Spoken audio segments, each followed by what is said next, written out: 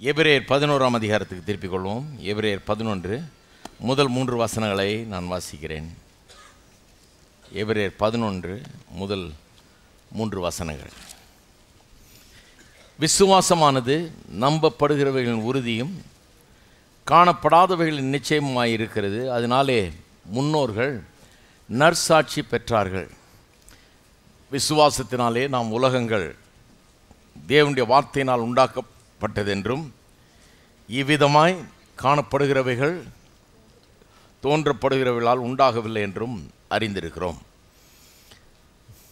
விசுவாச வாழ்க்கையை குறித்து, விசுவாசத்தில் வாழுகிறது பற்றி போதித்து வருகிறோம். எபிரேயர் 11ஆம் அதிகாரத்தின் அடிப்படையில் இது விசுவாசத்தை குறித்த ஒரு மாபெரும் பிரபலமான ஒரு வேத பகுதி. இதில் முதல் 3 வசனங்கள் ரொம்ப முக்கியம். ஏனென்றால் முதல் 3 வசனங்களிலே பெரிய உபதேசமே கொடுக்கப்படுகிறது விசுவாசத்தை குறித்து. விசுவாசம் என்றால் என்ன, விசுவாசம் எப்படி கிரியை செய்கிறது, அது எவ்வளவு வல்லமை உள்ளது என்கிறது தான் முதல் 3 வசனத்தினுடைய காரியங்கள். அதனால தான் கொஞ்சம் நேரத்தை இதில் செலவழிக்கிறோம். இது சும்மா அப்படியே லேசாக தள்ளிட்டு போக முடியாது. இதை கொஞ்சம் நல்லா கவனிக்க வேண்டும்.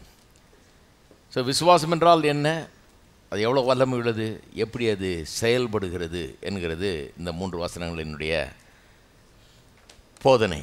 இதுக்கு பிறகு வர்றதெல்லாம் உதாரணங்கள். இதை அப்படியே நடைமுறையில் எப்படி பயிற்சி வித்தார்கள், என்ன நடந்தது, எப்படி இதெல்லாம் அவர்களுடைய உதாரணத்தில் இதெல்லாம் பார்க்கலாம். அதனால் இதை சொல்லாமல் அங்கே போகிறது ரொம்ப கஷ்டம். இதை சொல்லிட்டு தான் அப்புறம் உதாரணங்கள் எடுப்போம். அந்த உதாரணங்களில் இதெல்லாம் எவ்வளவு உண்மை என்பதை அங்கே நாம் பார்ப்போம். ஆகவே இன்னும் இந்த பகுதியில் தான் இருக்கிறோம். இந்த வாரமும் இதை பார்க்கிறோம். இந்த வாரம் ஒரு முக்கியமான காரியத்தை உங்களோடு பகிர்ந்து கொள்கிறேன், விசுவாசத்தினுடைய செயல்பாட்டை குறித்து. விசுவாசத்தின் செயல்பாட்டிலே 3 கட்டங்கள் இருக்கிறது. அதை தான் இன்றைக்கு போதிக்க போகிறேன்.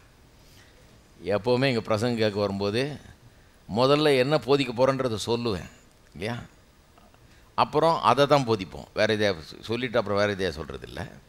என்ன போதிக்க போகிறோன்னு சொல்கிறோமோ அதை தான் போதிப்போம். இந்த 3 கட்டங்களையும் விவரிக்க போகிறேன். விவரித்து விட்டு 2வது ஸ்டெப்பாக முதல்ல சுருக்கமான விவரம், அப்புறம் இன்னும் கொஞ்சம் விவரமாக அதை 3 கட்டங்களையும் விவரித்து சொல்ல போகிறேன். அதன் பிறகு நடைமுறையில் இந்த 3 கட்டங்கள் எப்படி செயல்படுத்தப்படுகிறது, விசுவாசத்தில் இதெல்லாம் எப்படி நடக்குது, விசுவாச வாழ்க்கையில் இதெல்லாம் எப்படி நாம் பயிற்சிவிப்பது என்பதை நாம் காணப்போகிறோம். அப்போ விசுவாசின் செயல்பாட்டிலே 3 ஃபேஸஸ், அல்லது ஃபேஸஸ்னால் PHASES, 3 முகங்கள் இல்லை, 3 கட்டங்கள், 3 ஸ்டேஜஸ்ன்னு சொல்லிங்களேன், அப்படி இருக்குது. முதல் கட்டம் என்னவென்றால் நம்பிக்கை என்கிற கட்டம். அதான் முதல் வசனத்திலே வந்துடுது இல்லையா. விசுவாசம்னா என்னன்னு சொல்லும்போது நம்பப்படுகிறவைகளின் உறுதி அப்படின்னு வருது. இந்த நம்பிக்கைங்கிற வார்த்தை ரொம்ப பெரிய வார்த்தை. ஆகவே அதை நல்லா விலைக்கு போதிச்சேன், அதனுடைய உபதேசங்களை சொன்னேன்.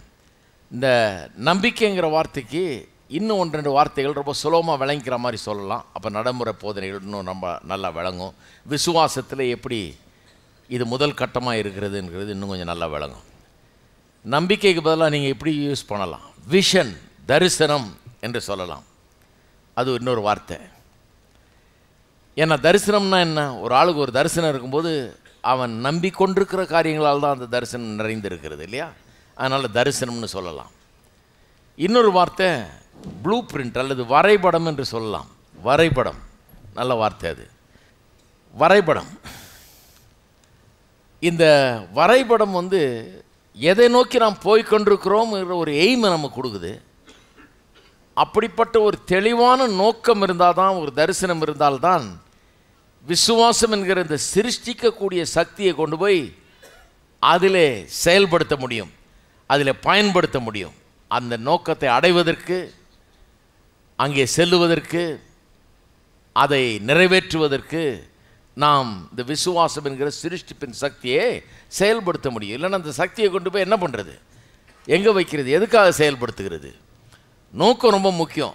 எதை அடைய விரும்புகிறோம் அது ரொம்ப முக்கியம். அதனால தான் தரிசனம் என்கிற வார்த்தை ரொம்ப முக்கியம். அப்போ விசுவாச வாழ்க்கையில் நீங்கள் விசுவாசத்தில் வாழணும் என்று சொன்னால் முதல்ல இந்த தரிசனம் ரொம்ப முக்கியம். தரிசனம் வெரி இம்பார்ட்டன்ட். நீங்கள் ஆரம்பிக்கவே முடியாது இல்லைனா. தரிசனம் இல்லாமல் ஆரம்பிக்கவே முடியாது. ரெண்டாவது ஃப்ரேம் ஒர்க். ஆங்கிலத்தில் 3ஆம் வசனம் ரொம்ப அருமையாக வந்திருக்குது. By faith we understand that the worlds were framed by the word of God. Framed என்ற வார்த்தை எதை குறிக்கிற வார்த்தை? சிருஷ்டிப்பை குறிக்குதுன்னு சொல்லலாம். ஆமாம், சிருஷ்டிப்பின் எந்த பகுதியை? ஆதியாகமம் 1:1 சொல்லுகிறது, தேவன் வானத்தையும் பூமியும் சிருஷ்டித்தார். அதான் 1:1. 2ஆம் வசனம் சொல்லுது, ஒழுங்கின்மையும் வெறுமையும் இருள் அங்கே இருந்தது. சிருஷ்டிக்கப்பட்ட பூமியிலே நிறைவடாத ஒரு நிலையில் அது இருந்தது. மனுஷன் அங்கே வந்து வாழ முடியாது, அப்படிப்பட்ட ஒரு நிலையில் இருந்தது. அதுதான் ஒழுங்கின்மை வெறுமை இருள்னும் போது ஏதோ பெரிய கோளாறுன்ற அர்த்தம் இல்லை. ரியலா மனுஷன் வந்து வசிக்க முடியாத ஒரு இடமாக இருக்குது. இடம் இருக்குது, ஆனால் அவன் வந்து வசிக்கக்கூடிய ஒரு இடமா அது இல்லை. அதுதான் ஒழுங்கின்மை வெறுமை இருள். அதை என்ன பண்ணார்ன்றதை தான் இந்த ஃப்ரேம் என்ற வார்த்தை குறிப்பிடுகிறது. அந்த ஒழுங்கின்மை வெறுமை இருளை எப்படி மாற்றி அமைத்து மனுஷன் வசிக்கக்கூடிய ஒரு நல்ல இடமாக, அவன் வசதியாய் தங்கி இருக்கக்கூடிய ஒரு நல்ல இடமாக அதை மாற்றினார். பாருங்க, இந்த பூமியை வெறும் உண்டாக்குனது மட்டுமல்ல, அமைத்து கொடுத்தார். அந்த அமைத்து கொடுத்தார் பாருங்க, டிசைன் பண்ணார். மனுஷன் வாழ்கிறதுக்கு என்னெல்லாம் தேவையோ அதெல்லாம் அங்கே வச்சு அந்த பூமி அப்படி டிசைன் பண்ணார். அதைத்தான் இந்த ஃப்ரேம்டுன்ற வார்த்தை குறிப்பிடுகிறது. ஃப்ரேம்டுனா வடிவமைக்கிறது, வடிவமைப்பு. எப்படி வடிவமைத்தார்? வார்த்தையினாலே வடிவமைத்தார். எப்படி இருக்கணுன்றத வார்த்தையை கொண்டு சொல்கிறார். வெளிச்சம் உண்டாகணும், வெட்டாந்திரம் உண்டாகணும், ஆகாய விரி உண்டாகணும், புல் பூண்டுகள் உண்டாகணும், மரம் செடி கொடிகள் உண்டாகணும், சூரியன் சந்திரன் நட்சத்திரம் உண்டாகணும், மீன்கள் பறவைகள்லாம் உண்டாகணும், மனுஷன் அவருடைய சாயலின்படி ரூபத்தின்படி உண்டாகணும், மிருகங்கள் உண்டாகணும். இதெல்லாம் சொல்கிறார் இல்லையா? எப்படி உண்டாகணும்னு சொல்கிறார். தான் ஃப்ரேமிங். ஃப்ரேமிங்கிறது சும்மா உண்டாக்குறது இல்லை, எப்படி அவைகள் இருக்க வேண்டும் என்று தெளிவாக சொல்லி அப்படி உண்டாக்குகிறது. அதுதான் ஃப்ரேமிங். அந்த ஃப்ரேமிங்கிற வார்த்தை அதனால தான் ரொம்ப நல்லது. அப்படி உண்டாக்குறார். ஏன்னா மனுஷன் வாழணுமே, அதுக்கேற்ற மாதிரி ஒரு உலகமாக அதை உண்டாக்குறார், ஃப்ரேம் பண்ணுகிறார். வெறும் உண்டாக்கல உலகத்தை, அதை அழகாக வடிவமைக்கிறார். மனுஷன் தங்கி இருக்கக்கூடிய ஒரு இடமாக வடிவமைக்கிறார். அதான் ரெண்டாவது பகுதி. ரெண்டாவது வந்து ஃப்ரேம் ஒர்க். மூன்றாவது அந்த ஃப்ரேம் ஒர்க்னால் பாருங்கள், இப்போ ஒரு வீடு கட்டுறோம்னா, இப்போ வெளிநாடுகள்லாம் பார்த்திங்கன்னா மரத்திலே கட்டுறாங்க. முக்கால்வாசி செங்கலில் கட்டுறதில்ல, வுட்டை தான் யூஸ் பண்ணுறாங்க. அந்த மாதிரி இங்கே கூட இப்போ செங்கலை வச்சு கட்டும்போது கூட ஃப்ரேம் ஒர்க்குனால் எங்கள் ஃப்ரேம் ஒர்க்கை பார்க்கலாம். நம்ம ஃபவுண்டேஷன் போட்டுடுறாங்க. போட்ட பிறகு க்ளீனாக தெரியுது, பெரிய வீடாக வருது, பெரிய பங்களோ மாதிரி வருது. இதில் 4-5 பெட்ரூம் ஒரு மூலம் இருக்குது, இத்தனை பாத்ரூம் வரும்னு அதை பார்த்தே சொல்லுவான்லாம்.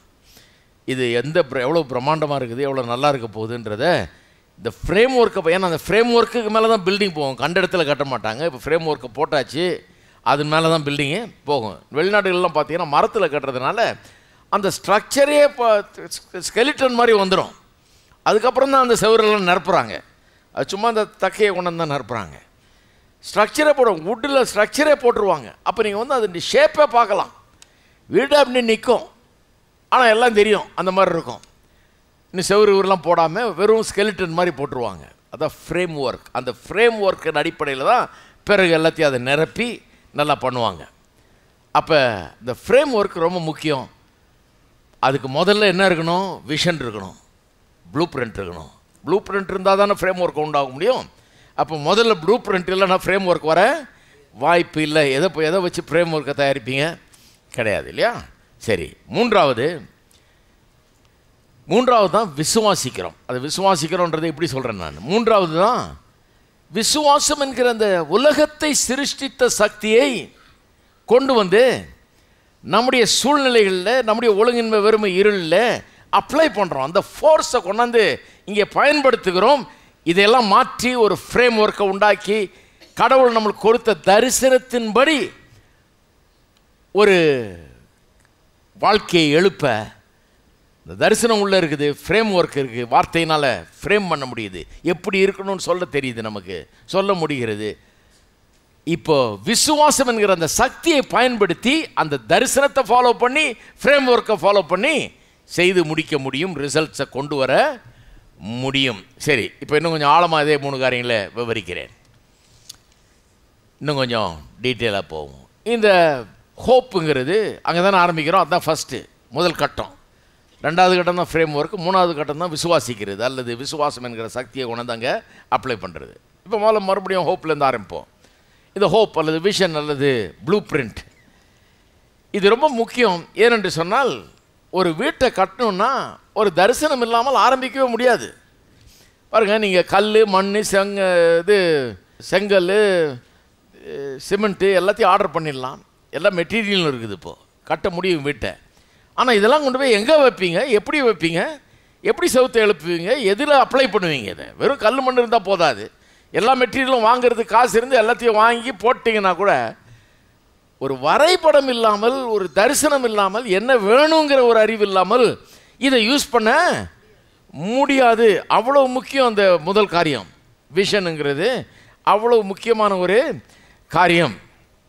அப்போ இந்த வாழ்க்கையில், விசுவாச வாழ்க்கையில் நமக்கு எப்படிப்பட்ட வாழ்க்கை உண்டாக வேணும்? ஒரு வீடை கட்டுறதை பற்றி பேசலை நான், அது உதாரணம் தான்.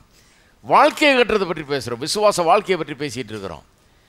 இந்த வாழ்க்கை எப்படிப்பட்டதாக இருக்க வேணும் என்கிற ஒரு ப்ளூ பிரிண்ட், தரிசனம் உங்களுக்கு இருக்கிறதா? தரிசனம் இல்லைன்னா தொலைஞ்சது. ஒரு வீட்டில் ஒரு குடும்ப தலைவனுக்கு தரிசனம் இல்லைன்னா குடும்பமே ஒன்றும் இல்லாமல் போயிடும். பாருங்கள், தரிசனம் ஆளுக்கு இல்லைன்னா அவன் லீட் பண்ணணும். தரிசனம் இருந்தால் தானே அவங்க கொண்டு போக முடியும் எல்லாரையும். தரிசனம் இல்லைன்னா மனைவிக்கே போர் அடிச்சிடும். இந்த ஆளோட வெறும் சாம்பார் ஆக்கி போடணும் டெய்லி. இட்லி சுட்டியா, தோசை வச்சியா, கறி செஞ்சியா, இன்றைக்கி கறியா, சிக்கன் கறியா இல்லை மட்டன் கறி, இதுதான் பேச்சு. இவ்வளோ தான் தரிசனமே. இதை தாண்டி ஒன்றும் இல்லைன்னா அந்த பெண்ணுக்கு வாழ்கிறதுக்கு ஒன்றுமே இல்லை. கர்த்தர் ஒரு துணையை தர்றாரு. எதுக்கு தர்றாரு? ப்ராஜெக்ட் பெருசு, இதுக்கு ஹெல்ப்பர் தேவை. வெறும் சாம்பார் வைக்கிறதுக்காக துணையை தந்தார் கிடையாது. பெரிய வாழ்க்கை ஒன்று இருக்குது, பெரிய நோக்கம் வச்சுருக்கார், சித்தம் வச்சுருக்கார். அதை கூட இருந்து செய்து நிறைவேற்றுறதுக்காக தான் மனைவியை தந்தார்.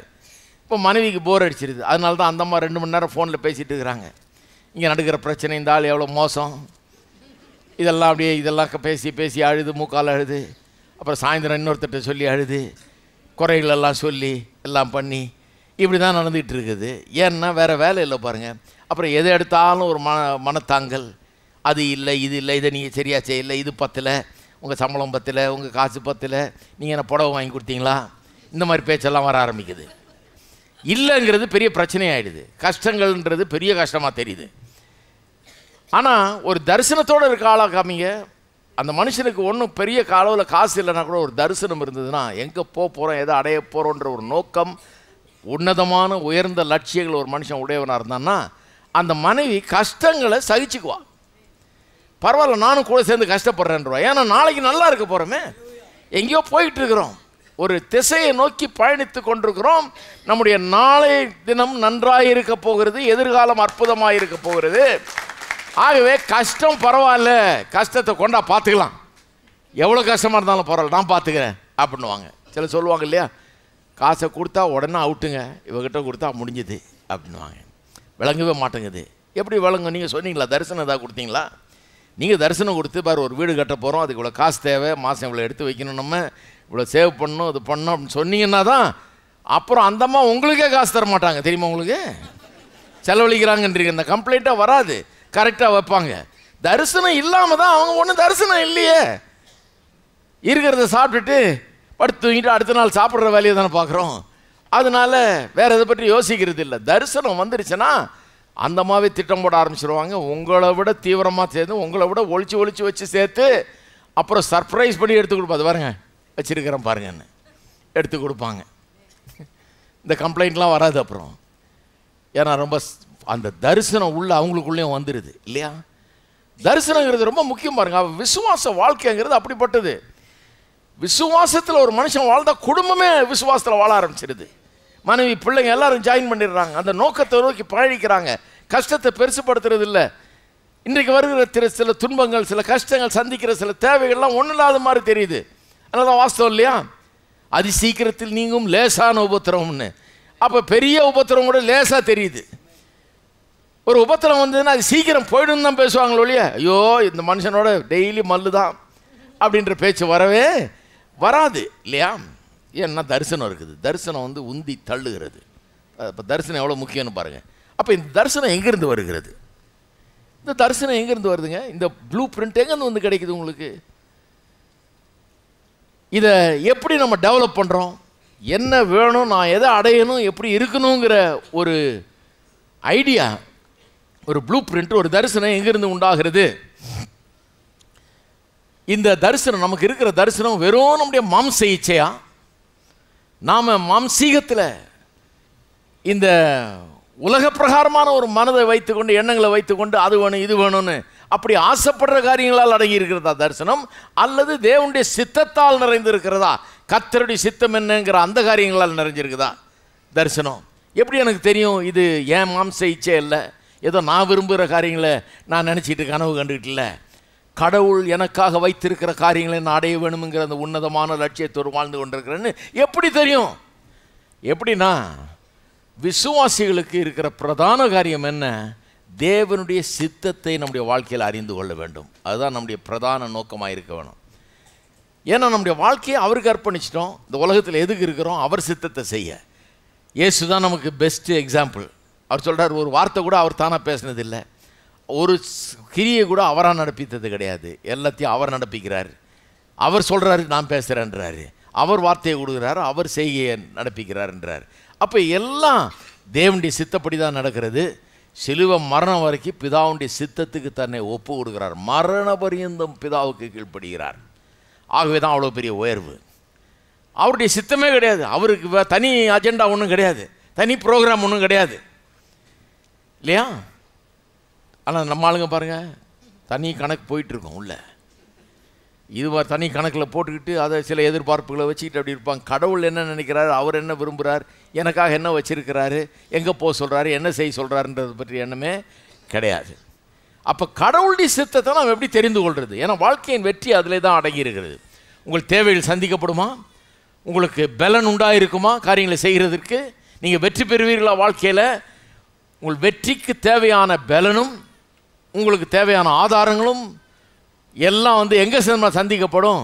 நீங்கள் எப்போ தேவனுடைய சித்தத்தின் மையத்தில் இருக்கிறீர்களோ அங்கே தான் உங்களுடைய வெற்றிக்கு தேவையான அத்தனை பலனும் சக்தியும் ஆற்றலும் ஆதாரங்களும் உங்களுக்கு கொடுக்கப்படும். எல்லா தேவைகளும் அங்கே தான் சந்திக்கப்படும். எங்கே சந்திக்கப்படும்? ஆபிரகாம் குமாரனை பலியிட சொல்கிறாரு, போகிறான், அந்த மலைக்கு போகிறான். ஆடு இல்லையன்றது தான் பையனுடைய கேள்வியாக இருக்குது. எல்லாம் இருக்குது, விறகு இருக்குது, கத்தி இருக்குது, எல்லாம் இருக்குது. பலியிடுறதுக்கு ஆடு இல்லையே.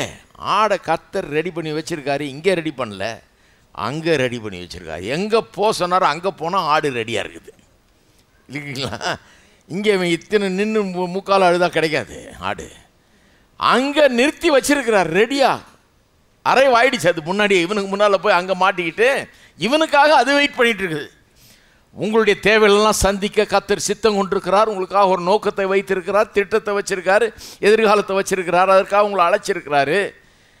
உங்களுக்கு வேண்டிய எல்லா பலத்தையும் சக்தியும் தருவார், நிறைவேற்ற வல்லமையை தருவார், சாதிக்கக்கூடிய எல்லா திறமையும் தருவார். இந்த எல்லா தேவைகளையும் எங்கே சந்திப்பாரோ அங்கே போகணும். எங்கே? அவருடைய சித்தத்தின் மையம் எங்கே இருக்கிறதோ அங்கே போகும்போது தான் அவைகளெல்லாம் சந்திக்கப்படும். இதுதான் வேதவசனத்தின் உண்மை, இல்லையா? அப்போ தேவனுடைய சித்தம் ரொம்ப முக்கியம். எங்கேருந்து தேவ சித்தத்தை பிடிக்கிறது? எப்படி தேவனுடைய சித்தத்தை அறிந்து கொள்கிறது? பொதுவான தேவனுடைய சித்தம்னு ஒன்று இருக்குது, குறிப்பான தேவனுடைய சித்தம்னு ஒன்று இருக்குது. சித்தத்தில் ரெண்டு விதம் இருக்குது. பொதுவான தேவனுடைய சித்தம்னு எதை சொல்கிறேன்? பொதுவான தேவனுடைய சித்தம் என்கிறது நம்ம எல்லாரை குறித்தும், மனு வர்க்கத்தை குறித்து, அதாவது மனுஷர்களை குறித்து கடவுள் வைத்திருக்கிற நோக்கம் என்ன? வேத வசனம் அதை வெளிப்படுத்துகிறது நமக்கு. அது எங்கே போய் கண்டுபிடிக்கலாம்? வேத வசனத்தில். வேத வசனத்தை வாசிக்கும் போது மனுஷனாகிய நான் எப்படி இருக்க வேண்டும், என்னுடைய ஆவிக்குரிய வாழ்க்கை எப்படி இருக்கணும், எல்லா மனுஷரும் ரட்சிக்கப்பட வேண்டும் என்பது தேவனுடைய சித்தமாக இருக்கிறது. அப்போ ரட்சிப்பு ஏதோ ஒரு சிலருக்கு தான், மீதி பேருக்கு கிடையாதுன்னு அப்படி வேதம் போதிக்கல. ஒருவர் கூட கெட்டு போகக்கூடாது, எல்லா மனுஷரும் ரட்சிக்கப்பட வேண்டும். ஒருத்தர் ரெண்ட கேட்குறாரு, எல்லாரும் ரட்சிக்கப்பட்டால் அப்புறம் நரகத்துக்கு யாரையா போவா? அவருக்கு அதுக்காகல, அது கொஞ்சம் பேர் வேணாமா அப்படின்னு. நான் சொன்னேன், முதலாவது காரியம் தெரிஞ்சுங்க கிறிஸ்தவரா, பைபிளை ஒழுங்காக வாசிங்க. நரகத்தை மனுஷனுக்காக கடவுள் உண்டாக்கவில்லை, விழுந்து போன தூதர்களுக்காக, இந்த பிசாசுகளுக்காக உண்டாக்குனது. ஆனால் அங்கே சிலர் போவாங்க, ஜனங்களும் சிலர் போவாங்க. அது எப்படியா? அன்பின் தேவன் நரகத்திற்கு அனுப்பலாமா ஜனங்களை? அவர் ஒருத்தரை கூட அனுப்புகிறதா இல்லை. அவர் அந்த மாதிரி திட்டம் நோக்கம்லாம் வச்சே இல்லை. அவர் யாரையும் நரகத்துக்கு அனுப்புறது இல்லை. அப்புறம் எப்படி போவாங்க? இவங்க போகிறேன்றாங்க. அங்கே தான் நான் போவேன், அங்கே தான் எனக்கு வேணும் அப்படிங்கிறாங்க. அங்கே தான் போய் ஆகணும், அதுதான் எனக்கு பிடிக்குதுன்றாங்க. பரலோகம் பிடிக்கலங்கிறாங்க. அப்போ மனுஷனுடைய சுயாதீன சித்தத்துக்கு அவனை விட்டுறாரு. சரி, நீ அங்கே தான் போவேன்னா போய் தொலைன்றாரு. என்ன பண்ணுறது? ரொம்ப வருத்தப்படுறாரு. சரி, தொலைஞ்சு போ அப்படின்னு விடுறாரு ஒழிய அவர் யாரையும் நரகத்துக்கு அனுப்புறதே கிடையாது. இதெல்லாம் ஒரு பெரிய கேள்வியாக நினச்சி கேட்குறாங்க சிலர். எப்படி நரகத்துக்கு அனுப்பலாம்? யார் சொன்னால் பையன் நரகத்துக்கு அனுப்ப போகிறாருன்னு? எல்லாரையும் பரலோகத்துக்கு கொண்டு வரதுக்காக பெரிய திட்டம் வச்சு, பெரிய பரலோகத்தை வச்சு, பரலோகம் சைஸை பார்த்தீங்களா? உயரமே 1500 மைல் இருக்குதான். எல்லா டைமென்ஷனும் இது க்யூப் மாதிரி பாருங்கள். ஒரு க்யூப் பார்த்துருக்கீங்கள? க்யூப் மாதிரி அதில் உயரமே 1500, எல்லா பக்கமும் 1500 மைல். என்ன அதுன்றீங்க? அவ்வளோ பெரிய ஒரு இடத்த வச்சு அவ்வளோ பெரிய அரேஞ்ச்மெண்ட் பண்ணி பிரமாதமாக பண்ணி வச்சுருக்காரு. எல்லாரும் பரலோகம் போகணுங்கிறது தான் அவருடைய சித்தம். அதனால தான் நான் பிரசங்கியாராக இருக்கிறேன். எல்லாருக்கும் சந்தோஷமாக சொல்கிறேன், வாங்க இயேசு வண்டே வாருங்க, பரலோகத்தில் எனக்கு கூட இடம் உண்டான்றாங்க. நான் போக முடியாமா பரலோகத்துக்கு? நான் பெரிய பாவியான்றாங்க. கண்டிப்பாக போகலாம், கண்டிப்பாக போகலாம். பாவியாகவே போயிட முடியாது. பாவத்தை கழுவி சுத்திகரிக்கிற இயேசுவண்டே வர வேண்டும். அவர் நம்முடைய பாவங்களெல்லாம் சுத்திகரித்து நம்மை கழுவி தேவனுடைய பிள்ளையாக்கி நம்ம பரலோகத்துக்கு கொண்டு போகிறாரு. பரலோகத்தில் தேவனோடு நம்மை சேர்க்கிறாரு. இதுதான் வேதவசனத்தின் உண்மை. எல்லாரும் ரட்சிக்கப்படணும், எல்லாரும் குறித்த தேவனுடைய சித்தம் அது. அதே போல் சுகம் எல்லாருக்கும் சித்தம், தேவனுடைய சித்தம். சுகம் தேவனுடைய சித்தம் இல்லைன்னு சொல்கிறவங்க ரொம்ப தவறாக புரிஞ்சுக்கிட்டு இருக்கிறோம். ஒருத்தர் சொல்கிறார், இல்லையா சிலருக்கு கர்த்தர் வியாதிகளை வைத்திருக்கிறார். எந்த பைபிளில் படிச்சிங்க? அது இதுக்கு தனியாக காலேஜுக்கு போயிட்டு வந்தால் தான் வழங்கும். அந்த மாதிரி பைபிளை ஒழுங்காக படிச்சிங்கன்னா இந்த மாதிரி புரிஞ்சிக்கவே முடியாது. யாருக்கும் வியாதியை கொடுக்கணுங்கிறது பிதாவுடைய சித்தமே கிடையாது. வியாதி அவர் உண்டாக்குன காரியம் இல்லை, அவர் அதை வச்சிருக்கல, அது யாருக்கும் கொடுக்கல. அவர் வியாதியை கொடுக்குற தேவன் இல்லை, சுகத்தை கொடுக்குற தேவன் அவர். வியாதி வந்த பிறகு கூட ஆதியில் எல்லாத்தையும் எப்படி உண்டாக்குனார் பாருங்கள். அதை எங்கேயாவது வியாதி இருக்குதா பாருங்கள்? இருக்கவே இருக்காது. முதல் 2 அதிகாரத்தில் எங்கேயாவது வியாதி இருக்கா பாருங்கள்? வியாதியே கிடையாது. ஏதேன் தோட்டத்தில் ஒரு ஓரமாக ஒரு நல்ல ஆஸ்பத்திரியும் போட்டு வச்சுருந்தாரா? கிடையவே கிடையாது. கடைசி 2 அதிகாரத்தில் பாருங்கள், எங்கேயாவது ஆஸ்பத்திரி இருக்கான்னு காலுங்க. பரலோகம் கடைசி 2 அதிகாரம். முதல்ல ஏதேன் தோட்டம், கடைசியில் பரலோகம். அவர் உண்டாக்கின எல்லா காரியங்களும் மறுபடி திரும்ப பழைய நிலைக்கு கொண்டுடுறாரு. அது கெட்டு போகிறதுக்கு முன்னால் இருந்த நிலைக்கு. அங்கே எங்கேயாவது ஆஸ்பத்திரி இருக்கா பாருங்கள்? இல்லவே இல்லை. நடுவில் தான் இருக்குது ஆஸ்பத்திரி. 3ஆம் அதிகாரத்திலிருந்து வெளிப்படுத்தல் 20 வரை ஆஸ்பத்திரி தேவைப்படுது. ஏன்னா இங்கே தான் பாவம் வந்து சாபம் வந்து அதனால் நோய்கள்லாம் அந்த உலகத்துக்கு வந்து மனுஷரை தாக்குகிறது. நோய்கள் இருக்குது, இல்லைன்னு சொல்ல. ஆனால் கர்த்தர் நோயாக ஒரு ஆள் இருக்கணும்னு கர்த்தருடைய சித்தமே கிடையாது. எல்லாரும் நல்லா இருக்க வேணும்ன்ற சித்தம் கர்த்தருக்கு. இதெல்லாம் தெரிந்து கொள்ள வேணும். நல்லா இருக்கணும் தான் விரும்புகிறார் கர்த்தர், எல்லாம் நல்லா இருக்கணும்னு விரும்புகிறாரு. ஆனால் இந்த உலகம் இன்றைக்கி அப்படி ஆயிடுச்சு, பாவ உலகம் ஆயிடுச்சு. இந்த பாவ உலகத்தில் பிசாசு தாண்டவம் ஆடுகிறான், தன்னுடைய சக்திகளை கட்டவிழ்த்து வைத்திருக்கிறான். இதுக்கெல்லாம் பொறுப்பு ஆதாம், இதுக்கெல்லாம் பொறுப்பு மனிதன். பாவத்து நிமித்தமாக வாழ்க்கை இன்றைக்கு குழப்பம் அடைந்ததாகிடுச்சு. பல சிக்கல்கள் நிறைஞ்சிருக்குது. அதில் ஒன்று இந்த வியாதிங்கிற ஒரு கொடூரம் வந்து உள்ளே நுழைஞ்சிருச்சு, சாகடிக்குது மனுஷனை. அப்படிப்பட்ட ஒரு உலகமாக இது இருக்கிறது. ஆனால் கர்த்தருடைய சித்தம் சுகம். அதனால தான் இயேசு தன்னிடத்தில் வந்த எல்லாரையும் சொஸ்தமாக்கினார். அங்கே கூட நாசரேத்து ஊருக்கு போகிறாரு, அங்கே நிறைய பேரை சொஸ்தமாக்க முடியல. ஏன்னா இவரால் முடியலன்னு இல்லை, அவங்க வேணான்றாங்க. இவர் யார் சொஸ்தமாகிறது? தச்சனுடைய மகனாச்சே, எங்களுக்கு தெரியாதா? அரைக்கால் சட்டை போட்டிருந்த காலத்துலேருந்து பார்க்குறோமே. அவங்க வேணாங்கிறாங்க. அவங்க இவரை ஏற்றுக்கொள்ள முடியல, அவங்க இவரை விசுவாசிக்க முடியல, அதனால சுகமாக்க முடியல ஒழிய அவங்களுக்கு விசுவாசம் இல்லை, பெற்றுக்கொள்ளக்கூடிய அந்த ஒரு மனப்பான்மை இல்லை, பெற்றுக்கொள்ள விருப்பம் இல்லை. இவர்கிட்ட இவரை ஒரு சாதாரண ஒரு ஆளை பார்க்குறாங்க, தங்களில் ஒருவராக பார்க்குறாங்களே ஒழிய இவர் சுகமளிக்கிற தேவகுமாரன் என்பதை அவர்கள் காணவில்லை. அதனால சுகமாகல ஒழிய தன்னிடத்தில் மற்றபடி வந்த அத்தனை பேருக்கும் அவர் சுகத்தை கொடுத்தார். இது தேவனுடைய சித்தம். நீங்கள் வேதத்திலேருந்து வாசித்து கவர் டு கவர் வாசித்து பாருங்கள். பாவம் வந்து சாபம்லாம் வந்த பிறகு கூட சுகம்தான் தேவனுடைய சித்தம் என்கிறது இங்கே தெளிவாய் தெரிகிறது. எல்லாரும் குறித்து அது தேவனுடைய சித்தம். நல்லா தெரிஞ்சுங்க. அது பொதுவான சித்தம். பைபிளை வாசிக்கும் போது தெரியுது, நான் நல்லா இருக்கணும், சுகமாக இருக்கணும். இதுதான் எனக்கு தெம்பை தருது. வியாதி வரும்போது எனக்கு ஒரு வீராப்பை தருது, வியாதி எதிர்த்து போராடுறதுக்கு. ஒரு டாக்டர்கிட்ட போகணுன்னா கூட அதுக்கு மைண்டு சரியாக இருக்கணுமே. சில கிறிஸ்தவர்களுக்கு மைண்டு சரி கிடையாது தெரியுமா உங்களுக்கு? டாக்டர்கிட்ட போகும்போது கூட தெரியல பிரதர், வந்துருச்சு, எல்லாம் இந்த உலக வாழ்க்கை அவ்வளோதான், இன்றைக்கோ நாளைக்கோ இப்படியே சொல்லிட்டு தான் போகிறான் டாக்டர்கிட்ட. எப்படி நல்லா எந்த மாத்திரை போனாலும் நல்லா ஆகாது பாருங்கள். ஏன்னா ரெடி ஆகிட்டான், பேக்கெல்லாம் பேக் பண்ணி. இவன் நினைக்கிறான் பரலோகம் சீக்கிரம் அழைக்குது, அங்கே பரலோகத்தில் இவர் இல்லாமல் ஒன்றும் முடியலன்ற மாதிரி நினைப்பு. இவர் தேவையே இல்லை, அங்கே கர்த்தர் பார்த்துக்குவார். இங்கே தான் இவர் தேவை, வீட்டுக்கு தேவை, பிள்ளைக்கு தேவை, மனைவிக்கு தேவை. ஆனால் மூளை கோளாறு. என்ன தெரியல, கர்த்தர் அழைக்கிறார் பிரதர், போகிறேன். இல்லை அழைக்கலை. அதனால் எதிர்த்து போராடணும், எதிர்த்து நிற்கணும். கர்த்தருடைய சித்தம் நீங்கள் நன்றாக இருக்க வேண்டும் என்பது கர்த்தருடைய சித்தம். அதனால் நம்பிக்கை இழக்கக்கூடாது, எதிர்த்து போராட வேண்டும். மூணாவது செழிப்பு. இது தேவனுடைய சித்தம்னு வேதவாசனம் சொல்லுது. நீங்கள் பாருங்கள், இதே மாதிரி இப்போ இந்த வியாதியை மாதிரியே முதல் 2 அதிகாரத்தில் பாருங்கள், தரித்திரம் எங்கேயுமே இல்லை. எங்கேயாவது கூழு கஞ்சி ஊற்றுற இடம் வச்சுருக்காரா? ஏதேன் தோட்டத்தில் பசியாக இருக்கிறவங்களாம் வந்து சாப்பிட்டு போகிற மாதிரி ரேஷன் கடை வச்சுருந்தாரா? ஹலோ, கிடையாதுங்க. அதெல்லாம் அப்புறம் வந்தது. ஏதேன் தோட்டத்தில் ஒரு மனுஷனுக்கு 4 நதி ஓடுது, ஆயிரக்கணக்கான மரம், செடி, கொடிகள், பழ வகைகள், தாவர வர்க்கங்கள் எல்லாத்திலிருந்து சாப்பிடலாம், எல்லாத்தையும் புசின்றாரு. அப்படி வச்சுருக்காரு. கடைசி 2 அதிகாரத்தில் பாருங்கள், எங்கேயாவது வீடு இல்லாதவர்களுக்கு ஷெல்டர் வச்சுருக்காரா? பிச்சைக்காரல் மறுவாழ்வு திட்டம்னு வச்சுருக்காரு எங்கேயாவது? பரலோகத்தில் அதெல்லாம் கிடையாது. பரலோகத்தில் செழிப்பு மட்டும்தான் இருக்குது. நடுவில் தான் இதெல்லாம் தேவைப்படுது. இந்த மறுவாழ்வு, அது இது, கூழ் கஞ்சி ஊற்றுறது, இதெல்லாம் அவசியப்படுது. ஏன்னா ஒன்றுமே இல்லாமல் இருக்கிறாங்களே நிறைய பேர், ஏதாவது செய்யணுமே, இல்லைன்னா அழிஞ்சு போயிடுவாங்களே, அதுக்காக எல்லாம் செய்ய வேண்டியதாக இருக்கிறது. வேதத்தில் நீங்கள் எங்கே வாசித்து பார்த்தீங்கன்னாலும் ஒரு இடத்துல அது தரித்திரத்தை அது ப்ரொமோட் பண்ணவே இல்லை.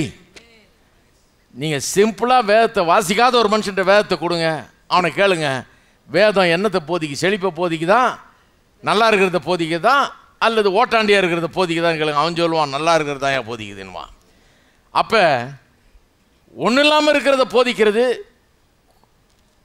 எங்கேருந்து வருது? அதுக்கு ஸ்பெஷலாக ஒரு சர்ச்சுக்கு போய் ஸ்பெஷலாக சில போதைகளை கேட்டால் தான் அப்படி வருவீங்க. அப்படி எண்ண முடியுமா ஒழிய வேதத்தை படித்து அப்படி ஆகவே முடியாது. நான் அந்த முடிவுக்கு வந்துட்டேன். இதுக்குன்னு வேறு கோயிலுக்கு போகணும் தனியாக. இந்த கோயில் இல்லை, இதுக்குன்னு சில விசேஷித்த இடங்கள் இருக்குது. ட்ரைனிங் கொடுக்குறாங்க ஒன்றும் இல்லாமல் போகிறது எப்படின்னு. அங்கே போய் ட்ரைனிங் எடுத்தால் தான் மைண்ட் அப்படி ஷேப் பண்ணுறாங்க. ஒன்றும் இல்லாமல் இருக்கிறது நல்லது. நீ தரித்திரனாக இருந்தால் தான் பரலோகம் போக முடியும். நீ ஐஸ்வர்யவானாக இருந்தால் பரலோகம் போக முடியும். அப்படி தான் உபதேசம் நடக்குது அங்கே. தரித்திரன் ஒருவன் இருந்தான், ஐஸ்வர்யவான் இருந்தான். ஐஸ்வர்யவான் பரலோகம் போனான். ஏன்? அவன் ஐஸ்வர்யவான் நரகம் போனான். ஏன்? அவன் ஐஸ்வர்யவான். ஏழை பரலோகம் போனான். ஏன் போனான்? அவன் ஏழை. எல்லா ஏழைகளும் பரலோகம் போயிடுவாங்க, எல்லா பணக்காரரும் ஐஸ்வர்யவான்ல ஆகிடுவான், நரகத்துக்கு போவாங்கன்னா அப்புறம் எதுக்கு கோயில், எதுக்கு பிரசங்கம்? சொல்லிட்டு போயிடலாம் பேசாமல். எல்லா ஏழைகளும் அங்கே போகிறாங்க, எல்லா பணக்காரனும் அங்கே போகிறப்போ அப்படின்னு. என்ன அறிவினும் பாருங்கள். கொஞ்சம் கூட யோசிக்கிறதே இல்லை ஜனங்க. சிந்திக்க முடியாதான் அப்படி ஜோக்காக சொல்கிறேன் நான். வெறும் ஜோக்கை எடுத்துக்கிட்டு சிந்தனையை விட்டுறாதீங்க. ஆழமாய் சிந்தியுங்கள். நல்ல உரமுள்ள ஆட்களாக இருங்க. பைபிள் என்ன போதிக்கிறது? அந்த மாதிரி தவறான சிந்தனைகளை, அணுகுமுறையை அகற்றுங்கள் வாழ்க்கையை விட்டு. இல்லைன்னா உருப்பட முடியாது பாருங்க. நல்லா இருக்க முடியாது. அதுக்கு தடையாக இருக்கும். நம்ம நல்லா இருக்கிறதுக்கு நம்முடைய எண்ணங்களே தடையாயிடும். அதுவே ஒரு பெரிய மலை போல நிற்கும். முன்னேற முடியவே முடியாது. ஏன்னா அது மனசுலேயே இருக்குது. இல்லை நிறையா இருந்தால் பரலோகம் போக முடியாது. அது என்னமோ வெயிட்டு பிடிச்சி இழுத்துரும் போல இருக்கு. கீழே போக முடியாதபடிக்கு கீழே போய் நரகத்தில் தான் கொண்டு போய் விடுமா. இதுக்கு 1000 உபதேசம், இதுக்கு 1000 வசனம், இதுக்கு அது இதுன்னு தேடின்னு இருக்கிறது கிடையாது. பைபிளில் கிடையாது. இதுக்கு ஒரு மூளை கோளாறு இருந்து ஒரு விதமாக பார்க்குற ஆளுக்கு தான் அது அப்படி வருமா ஒழிய ஒழுங்காக பிளைனாக வாசித்தா அப்படி வரவே செய்யாது. அப்போ பொதுவான சித்தத்தை குறித்து பேசிகிட்டு இருக்கிறேன். பொதுவான சித்தம் என்ன? எல்லோரும் செழிப்பாக இருக்கணும், ஒரு குறைவும் இருக்கக்கூடாது, வேண்டியதுக்கு மேலே ஏராள தாராளமாக இருக்கணும். பொதுவான சித்தம் என்ன? எல்லாம் நல்லா இருக்கணும், சுகமாக இருக்கணும். பொதுவான சித்தம் என்ன? எல்லாரும் ரட்சிக்கப்படணும், கடவுளுடைய பிள்ளைகளாக இருக்கணும், பரலோகம் போகணும். இதுதான் பொதுவான சித்தம் இல்லைங்களா? அப்போ அந்த வேதத்தை வாசிக்கும் போது எனக்கு என் வாழ்க்கையை குறித்து ஒரு தரிசனம் உண்டாயிடுது. தரித்திர மென்டாலிட்டி போயிடுது, இந்த ரிலீஜியஸ் மென்டாலிட்டி போயிடுது. நான் நல்லா இருக்கணுங்கிற ஒரு எண்ணம் எனக்கு அப்போ தான் வர ஆரம்பிச்சது பாருங்க. ஏன்னா இந்த வேத வசனம் எனக்கு சொல்லுகிறது இதுதான் கடவுளுடைய டிசைன், இந்த மாதிரி தான் ஃப்ரேம் ஒர்க்கை போட்டிருக்காரு. ஏதேன் தோட்டத்தை பார்க்கும்போது அந்த ஃப்ரேம் ஒர்க்கை தான் பார்க்குறேன். ஆஸ்பத்திரிக்கு இடம் விடல, தரித்திரத்துக்கு இடம் விடல, அங்கே பிளான் போடல. ஒரு தரித்திரத்துக்கு நல்லா இருக்கிறதுக்கும் சுகமாக இருக்கிறதுக்கும் தேவனுடைய பிள்ளைகளாக வாழ்கிறதுக்கும் தான் அந்த தோட்டத்தை உண்டாக்கினார். வேறு எதுவும் மனசில் இல்லை. டிசைன் அப்படிங்க, ஃப்ரேம் ஒர்க் அப்படி போட்டிருக்காரு இல்லைங்களா? அப்போ இதை பார்க்கும்போது எனக்குள்ள ஒரு விஷன் உண்டாகுது.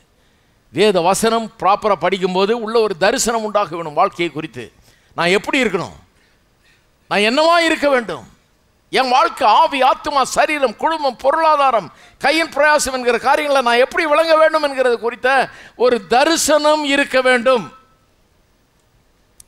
வேத வசனத்திலிருந்து அந்த பொதுவான தேவ சித்தத்தின்படி அந்த தரிசனம் உண்டாக வேணும்.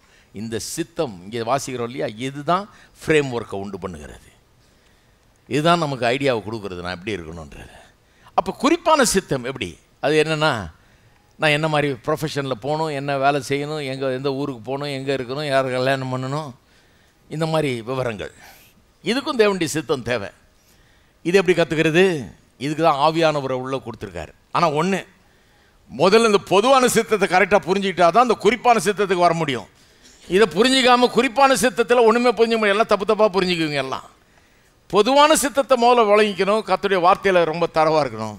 அவருடைய சித்தம் என்னன்று தெளிவாக தெரியணும். அப்போ தான் இந்த சித்தத்தை நிதானிக்க முடியும். வாழ்க்கையில் ஒவ்வொரு சூழ்நிலையிலும் குறிப்பான சித்தம் என்னங்கிறத நிதானித்து அறிந்து கொள்ள முடியும். அப்போ குறிப்பான சித்தத்தை அறிந்து கொள்ள வேண்டும் என்றால் இதில் ரொம்ப கரெக்டாக இருக்கணும். பொதுவான சித்தத்தில் ரொம்ப கரெக்டாக இருக்க வேண்டும். குறிப்பான சித்தத்தை எப்படி அறிந்து கொள்வது பாருங்கள். என்ன பரசங்கராக உண்டாக்கியிருக்காரு, உங்களை ஒரு இன்ஜினியராகவோ டாக்டராகவோ டீச்சராகவோ என்னமாகவோ உண்டாக்கியிருக்காரு. நீங்கள் நானும் வேறு. என்ன ஒரு மாதிரி உண்டாக்கியிருக்காரு, உங்களை ஒரு மாதிரி உண்டாக்கியிருக்காரு இல்லைங்களா? நான் உங்களை மாதிரி ஆக முடியாது. நான் இன்ஜினியர் ஆயிருந்தேன்னா உலகம் என்ன ஆகுறது? ஆகலை. நல்ல காலம், கர்த்தருக்கு ஸ்தோத்திரம். என்ன இதுக்காக உண்டாக்கியிருக்காரு, உங்களை அதுக்காக உண்டாக்கியிருக்காரு இல்லைங்களா? நான் கம்ப்யூட்டர்லாம் யூஸ் பண்ணுவேன். ஆனால் கம்ப்யூட்டர் இன்ஜினியர் ஆக சொல்லாதீங்க, பெரிய கோளாறு ஆகிடும் உலகத்தில். அப்போ கடவுள் ஒருத்தர் ஒரு மாதிரி உண்டாக்கியிருக்காரு, வச்சுருக்காரு, ஒரு நோக்கத்தை வச்சுருக்காரு ஒருத்தருக்காக. நீங்களும் நானும் சேம் கிடையாது.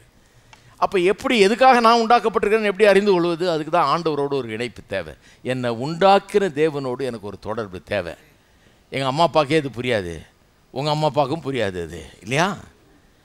இல்லைன்னா எல்லாரையும் டாக்டர் இன்ஜினியராக மட்டும் ஆக்குவாங்களா? புரிஞ்சிருந்தா புரியாதனால தான் எல்லோரும் பிறந்த உடனே இன்ஜினியரிங் காலேஜில் அட்மிஷன் கட்டிடுறோம் காசை.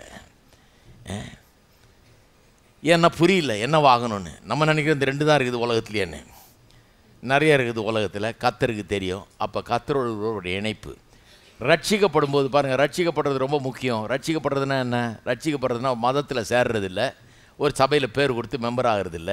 ரட்சிக்கப்படுறதுனா அந்த ஜீவனுள்ள தேவனோடு கூட ஒரு ஆத்மார்த்தமான தொடர்பு உண்டாகிறது. உள்ளத்தில் ஒரு இணைப்பு, அவரை அறிந்து கொள்ளுகிறது, அவரை தெரிந்து கொள்வது. அப்படி அவரோட பேசக்கூடிய ஒரு நிலைமை, அவரோட உறவாடக்கூடிய ஒரு நிலைமைக்கு நம்ம வர்றோம். அதில் என்ன லாபம்? அவர் என்னை கரம் பிடித்து நடத்துகிறார், காட்டுறார். எனக்கு பொதுவான சித்தத்தை வேத வசனத்திலேருந்து காட்டுறது மட்டும் இல்லை, நான் எங்கே போகணும், என்ன பண்ணணும், எப்போ பண்ணணும், எப்படி பண்ணணுங்கிறதெல்லாம் எனக்கு அப்பப்போ அந்த காரியங்கள் வரும்போது, சூழ்நிலையில் உருவாகும் போது அப்பப்போ என்னை கரம் பிடித்து வழி நடத்துகிறார்.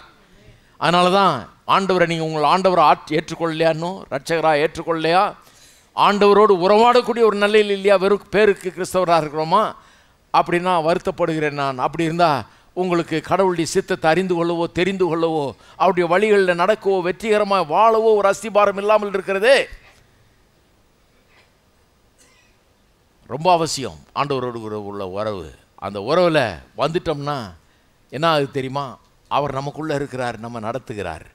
அப்போ ஒரு காலகட்டத்தில் எனக்கு அவர் காண்பிச்சார், நான் இதுக்காக உண்டாக்கப்பட்டவன்.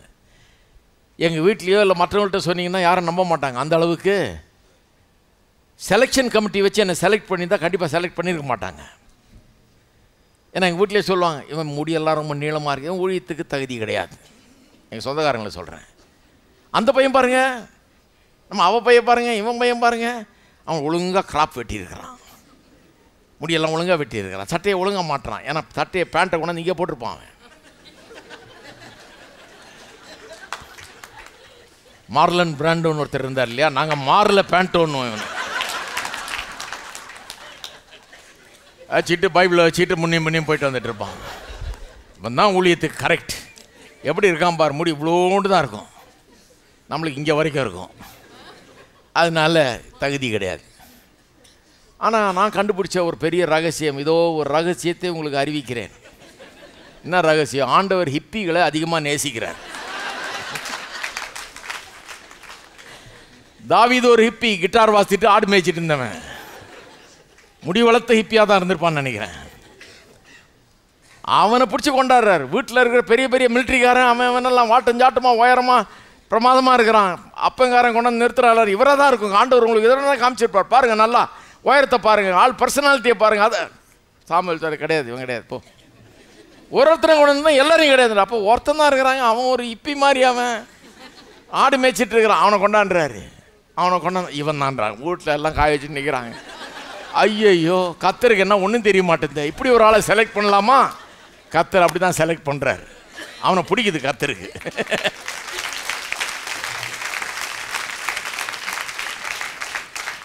கர்த்தருடைய செலெக்ஷன், அந்த கமிட்டியில் செலக்ட் பண்ணியிருக்காங்க நம்மளை.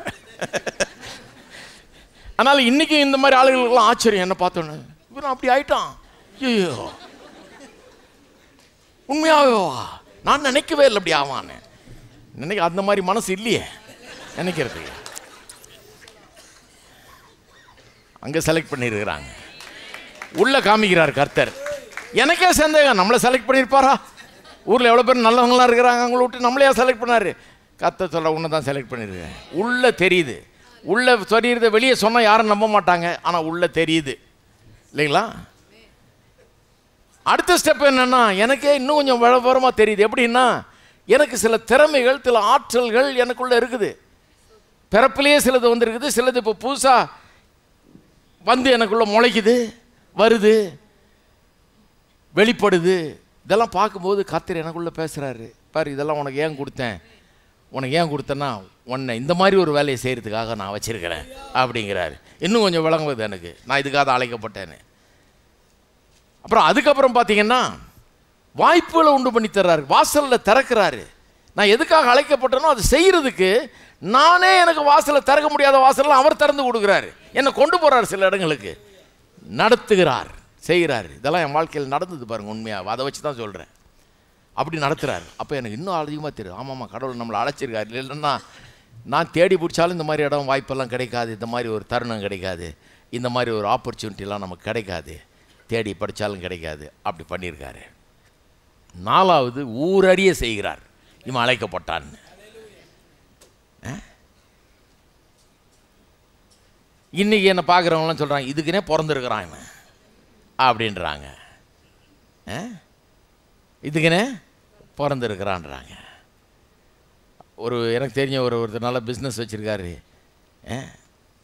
அவர் பிஸ்னஸ் ஆரம்பிக்கலான்னு முயற்சி எடுத்தப்போ முயற்சியில் வெற்றி பெற முடியாமல் கொஞ்ச நாள் அந்த வாய்ப்பை எப்படியாவது உண்டாக்கணும்னு சொல்லி வழி தேடிட்டு இருக்கிறார். ஒன்றும் கிடைக்க மாட்டேங்குது.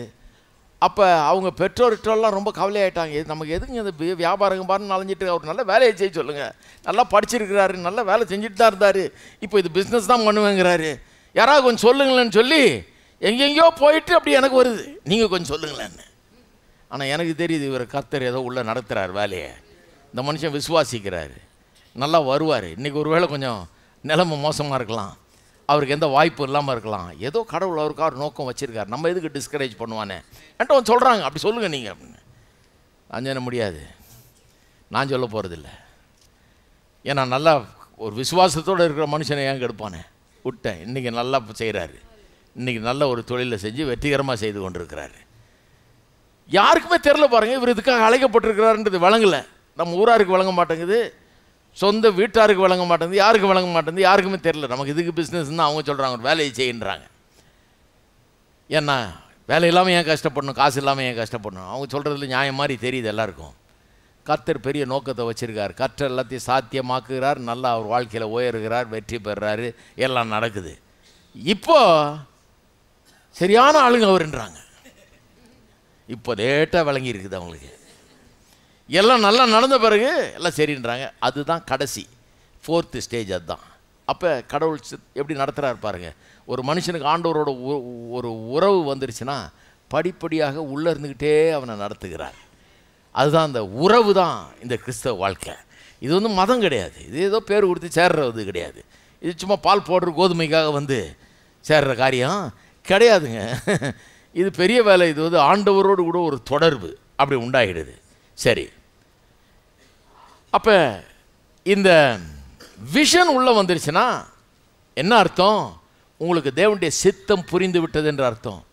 உங்களை தேவன் எதுக்காக அழைச்சிருக்கார் வச்சிருக்காருங்கிற ஒரு வரைபடம் கிடச்சிருச்சு. எங்கே போகணும் எப்படி இருக்கணுங்கிற ஒரு வரைபடம் கிடச்சிருச்சு.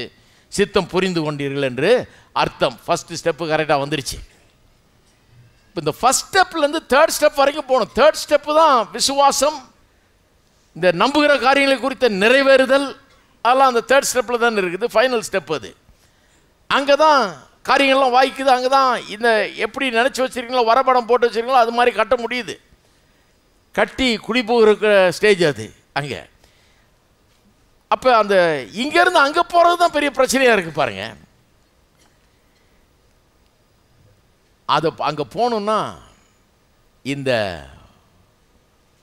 கர்த்தருடைய வார்த்தை நம்ம குறித்து சொல்லுகிற காரியங்கள், அவருடைய வழி நடத்துதல்கள், இதெல்லாம் வந்து நமக்குள்ளே நம்முடைய உள்ளத்தில் வந்து ஒரு வரைபடத்தை ஒரு விஷனை அது உண்டாக்க வேண்டும். வேத வசனத்தின் வாக்குத்தத்தங்களை பர்சனலைஸ் பண்ணணும். இது எனக்குன்னு பைபிள் வாசிக்கிறவங்க சிலர் எப்படி வாசிப்பாங்க. அதாவது 2 அதிகாரம் வாசிச்சிட்டேன். எங்கள் தாத்தா காலத்தில் நாங்கள் 2 அதிகாரம் வாசிக்கிறோம், அதனால் நான் வாசிச்சிட்டேன். ஆனால் இதை பர்சனலாக எடுத்துக்க மாட்டாங்க. கர்த்தரின் மெய்ப்பராக இருக்கிறார், நான் தாழ்ச்சி அடையேன் அப்படின்றத பர்சனலாக எடுத்துக்க மாட்டேன். நான் ஒரு கூட்டத்துக்கு போயிருந்தேன் பாருங்கள், அமெரிக்காவில். அங்கே நான் வாலிபனாக இருக்கிறேன், பைபிள் காலேஜில் படிச்சுட்டு இருக்கிறேன். அங்கே ஒரு பிரசங்கர் சொல்கிறாரு, நான் ஒரு காலம் ஒன்றுக்கும் என்றைக்குமே குறைவுபடவே மாட்டேன், ஒரு நாளும் ஓட்டாண்டி ஆகவே மாட்டேன் அப்படின்றார். எனக்கு ரொம்ப கொழுப்பு இருக்குன்னு நினச்சிக்கிட்டேன் நான். எப்படி அப்படிலாம் சொல்லலாம்? ஏன்னா நான் மெட்ராஸ்லேருந்து போனவன், நான் வேறு காலேஜ், இங்கே சொல்லி கொடுத்துருக்காங்க ஒன்றும் இல்லாமல் இருந்தால் தான் நீ பெரிய பரிசுத்தவான்னு. அவர் சொல்கிறார் ஒரு நாளும் ஒன்றும் குறைபட, இன்னும் இருக்கார் அந்த பிரசங்கர், பிரமாதமாக இருக்கார். சொல்கிறார் ஒன்றுத்துக்கும் குறைவுபடவே மாட்டேன், ஒரு நாளும் எனக்கு நான் தாழ்ச்சி அடைவதே கிடையாதுன்றார், குறைவுபடுவதே கிடையாது, ஒன்றுத்துக்கும் குறைவுபட மாட்டேன் அப்படின்றார். நான் நினச்சேன் ரொம்ப கொழுப்பு இருக்குது, கர்வமாக பேசுகிறாருன்னு சொல்லி பிரேக் விட்டாங்க, வெளியே போனோம். போயிட்டு வீட்டுக்கு ஒரு 15 நிமிஷம் பொறுத்து திருப்பி உள்ளே வந்து உட்காந்தோம். உடனே ஆரம்பிக்கிறாரு, சொல்கிறாரு, சிலர்லாம் நினைக்கிறீங்க எனக்கு ரொம்ப கர்வம்னு. எனக்கு தூக்கி வாரி போச்சு. ஐயோ என்ன வம்பா போச்சு, யார் இந்த ஆள்கிட்ட சொல், ரொம்ப கர்வம்னு நினைக்கிறீங்க. நான் சொல்லலை, நான் வந்து எனக்கு ஒன்றும் குறைவு ஏற்படாதுன்னு நான் சொல்லலைங்க, அது பைபிளில் இருக்குது அப்படின்னாரு. நான் பைபிளை அப்போவே நல்லா வீட்டிலே படித்தவன். நான் பைபிளில் எங்கே இருக்குதுன்னா சங்கீதம் 23:1 இருக்குன்னாரு. நான் வாயப்படுது, சங்கீதம் 23:1 எவ்வளோ நல்லா தெரியும், கர்த்தர் என் மெய்ப்பராய் இருக்கிறார், நான் அதுக்கு இதுவா அர்த்தம்? நான் ஏதோ ஒரு வசனம்னு இதை மனப்பாடம் பண்ணி ஒப்பிச்சு எல்லாம் முடிஞ்சு போச்சு கதை. அதை பற்றி ரொம்ப பெருசாக எடுத்துக்கிறது இல்லை, பர்சனலைஸ் பண்ணுறது கிடையாது. பாருங்க, எங்கள் மதத்தில் இந்த புஸ்தகம் இருக்குது, நான் படிச்சிருக்கிறேன், இதில் என்ன இருக்குன்னு தெரியும் எனக்கு. சங்கீதம் 23 டகார்னு தரக்கு தெரியும் எனக்கு, மனப்பாடமாக சொல்ல தெரியும், ஆனால் பர்சனலைஸ் பண்ணது கிடையாது. அப்போ தான் அந்த ஆள்கிட்ட கற்றுக்கிட்டேன் நான். பாருங்கள், பர்சனலைஸ் பண்ணணும். என்னை நான் அந்த விதத்தில் காண வேண்டும். நான் தாழ்ச்சி அடைவதே கிடையாது, ஒரு நாளும் தாழ்ச்சி அடையவே மாட்டேன். ஏன்னா கர்த்தர் என்னுடைய தேவைகளெல்லாம் சந்திக்கிறார், அவர் என்னுடைய தேவைகளெல்லாம் சந்திக்கிற நல்ல மெய்ப்பராக இருக்கிறபடினால் நான் தாழ்ச்சி அடைய மாட்டேன் என்கிறத தனிப்பட்ட விதத்தில் எனக்கு அவர் சொன்னதான் நான் எடுத்துக்கொள்ளணும். அப்படி தான் பைபிளை வாசிக்கணும். பாருங்கள், பர்சனலைஸ்டாக எடுத்துக்கணும், அது நடக்கணும். அப்படி தான் விஷன் உண்டாகிறது. அப்படி உண்டாகும்போது இப்போ விஷனை பற்றி பேசிட்டோம் இல்லையா, ஆனால் அங்கே இது நிறைவேறுதலுக்கு போகிறது தான் கஷ்டம். ஏன்னா உள்ள தரிசனம் உண்டாயிடுச்சு, ஆனால் வெளியில் நடக்கிறதெல்லாம் இதுக்கு ஆப்போசிட்டாக இருக்குது. ஹலோ, உள்ள தரிசனம் உண்டாயிடுச்சு, நான் தாழ்ச்சி அடையவே மாட்டேன், ஆனால் பாக்கெட்டில் தனியாக பைசா கிடையாது. நான் அவர் பிரசங்கம் பண்ணுறது கேட்டுட்டு இருக்கிறப்ப சல்லி காசு கிடையாது. என்ன ஒருத்தர் மீட்டிங் கூப்பிட்டு போயிருக்காரு, அவரை நம்பி தான் போயிருக்கிறேன் நான். அவர் என்ன வா தம்பி கூட்டத்துக்கு கூப்பிட்டு போகிறேன்னு அவர் வீட்டுக்கு கூப்பிட்டு போயிட்டு அவங்க ஊருக்கு அங்கே தங்க வச்சுருந்து இந்த மீட்டிங் நடக்குது, வா உன்னை கூப்பிட்டு போகிறேன்னு கூப்பிட்டு போனார். அவரு கூட சேர்ந்துட்டு போனேன். இறக்கி விட்டா வீட்டுக்கு வர முடியாது, பஸ் ஏறி, ஒன்றும் கையில் காசு கிடையாது. அந்த மாதிரி நிலையில் இருக்கிறேன் பாருங்க. அப்போ தான் கேட்குறேன், ஒன்றுக்கும் தாழ்ச்சி அடைவதில்லை, என்கிட்ட ஒன்றுமே இல்லை. இவர் சொல்கிறதுக்கும் எனக்கு நடக்கிறதுக்கும் டோட்டல் ஆப்போசிட்டாக இருக்குது. இங்கேருந்து அங்கே எப்படி போகிறது, என்ன மாதிரி இருக்கிறவன் அவரை மாதிரி எப்படி ஆகுறது யோசிக்க ஆரம்பித்தேன் நான், என்னடா இதுன்னு. அப்புறம் தான் இந்த 2 கொரிந்தியர் 4:17 போன வாரம் பார்த்தோம் இல்லையா, அந்த வசனம் எனக்கு விளங்க ஆரம்பிச்சது. 4:17 எப்படி சொல்லியிருக்கு பாருங்க, மேலும் காணப்படுகிறவைகளே அல்ல. காணப்படுகிறவைகள்னா என்ன, இந்த பார்க்குற காலி பாக்கெட்டு, 15 ரூபா தான் பேலன்ஸுன்னு காமிக்கிற பாஸ்புக்கு, சிலர் அதையே பார்த்துட்டு 15 ரூபா தான் இருக்குது, பார்த்துக்கிட்டே இருந்தால் மாறிடுமா, 15 லட்சம் ஆகிட போதா, கிடையாது. அது ஓரமாக வையுங்க. அது இருந்தேன்னா இல்லாமல் போனா என்ன, 15 ரூபா அது இல்லையா, அதை போய் எடுக்கிறது கூட வைக்க கேடு. அப்போ அது ஒன்றும் பிரயோஜனம் இல்லை, இல்லைன்னு நினச்சிங்க, தூக்கி ஓரமாக வைங்க. அதை வச்சுட்டு எதை தியானிக்கணும், இங்கே தியானிங்க. இங்கே தியானிக்கும் போது இங்கே என்ன சொல்லுது, நான் தாழ்ச்சி அடைவதில்லை, எனக்கு ஒரு குறைவும் உண்டாகுவதில்லை, ஓட்டாண்டியாக இருக்க முடியாது, நான் சகல ஐஸ்வர்யத்தினால் சம்பூர்ணத்தினால் நிறைந்திருக்கிறேன். அப்படிப்பட்டவனாக தேவன் என்னை உண்டாக்கி இருக்கிறார். அப்படித்தான் தேவன் என்னை டிசைன் பண்ணி இருக்கிறாரு, என்னை உருவாக்கி இருக்கிறாரு. அதுதான் அவருடைய டிசைன் ஃப்ரேம் ஒர்க், அப்படி தான் பண்ணியிருக்காரு. உள்ளத்தில் அந்த காட்சி வந்துடுது. அப்போ காட்சி வரும்போது என்ன பண்ணுன்றார் அப்போஸ்தலன் பவுல் இங்கே 2 கொரிந்தியர் 4:17 காணப்படுகிறவர்கள் அல்ல. அப்படின்னா காலி பாக்கெட்டை பார்க்காதன்னு அர்த்தம். காணப்படுகிறவர்கள் அல்ல, காணப்படாதவைகளை. காணப்படாதவைகள்னா என்ன, காணப்படாதவைகள்னா நீங்கள் உள்ளத்தில் வைத்திருக்கிற தரிசனம். இந்த வசனத்தின் மூலமாக உங்களுக்கு நிறைவை குறித்து செழிப்பை குறித்து உண்டாயிருக்கிற அந்த நோக்கங்கள் அல்லது அந்த தரிசனம், அந்த காட்சி உங்கள் உள்ளத்தில் இருக்கு பாருங்க. அந்த காட்சி இருக்கிற காலி பாக்கெட்டை பார்க்காம இங்கே இருக்கிற அந்த நிறைவையும் வெற்றியும் வாழ்வையும் காணுங்கள். காணப்படுகிறவர்கள் அல்ல, காணப்படாதவர்களை நோக்கி இருக்கிற நமக்கு அதி சீக்கிரத்தில் நீங்கும் லேசான நம்முடைய உபத்திரவம் மிகவும் அதிகமான நித்திய கனமையை உண்டாக்குகிறது. இருக்கிற காலி பாக்கெட்டை பார்க்காம இங்கே இருக்கிற வசனத்தை பார்த்துட்டு இருந்தா, வசனம் வாக்கு பண்ணுகிறத பார்த்து கொண்டிருந்தா என்ன ஆகுமா தெரியுமா, இருக்கிற அந்த கஷ்டம் கூட லேசான கஷ்டம் மாதிரி தெரியும். ஒரு ரகசியம், இருக்கிற காசு இல்லைங்கிற அந்த கஷ்டம் கூட ரொம்ப லேசானதாக தெரியும். பிரச்சனை கூட சீக்கிரத்தில் நீங்கிற பிரச்சனையாயிடும். இந்த சீக்கிரத்தில் நீங்கிற பிரச்சனையை தான் நிறைய பேர் வீட்டிலே தங்க வச்சிடுறாங்க. அந்த பிரச்சனை பார்க்குது, இவர் நல்ல ஆள், நம்மளை நல்லா ஏற்றுக்கிறாரு, இவர் நம்மளை மாதிரி தான் நம்புகிறாரு, இவர் நம்மளை வரவேற்கிறார், தங்குறதுக்கு நல்ல இடம் இது, இங்கேயே தங்கி இருப்போம்னு தங்கிடுது பேசாமல் சில ஆளுகள் வீட்டில். நான் சொல்கிறேன், அதி சீக்கிரத்தில் நீங்கும் லேசான நம்முடைய உபத்திரவம். வசனத்தின் மேலே கண்ணை வைத்து காணப்படுகிற குறைவின் மேலே கண்ணை வைக்காமல் இருக்கும்போது லேசான உபத்திரவமாக, அதி சீக்கிரத்தில் நீங்கும் லேசான உபத்திரவமாக அது ஆகிவிடுகிறது இல்லைங்களா. இதையெல்லாம் அப்போ தான் கற்றுக்கொண்டோம் பாருங்க. அப்போ இது ரொம்ப முக்கியம்.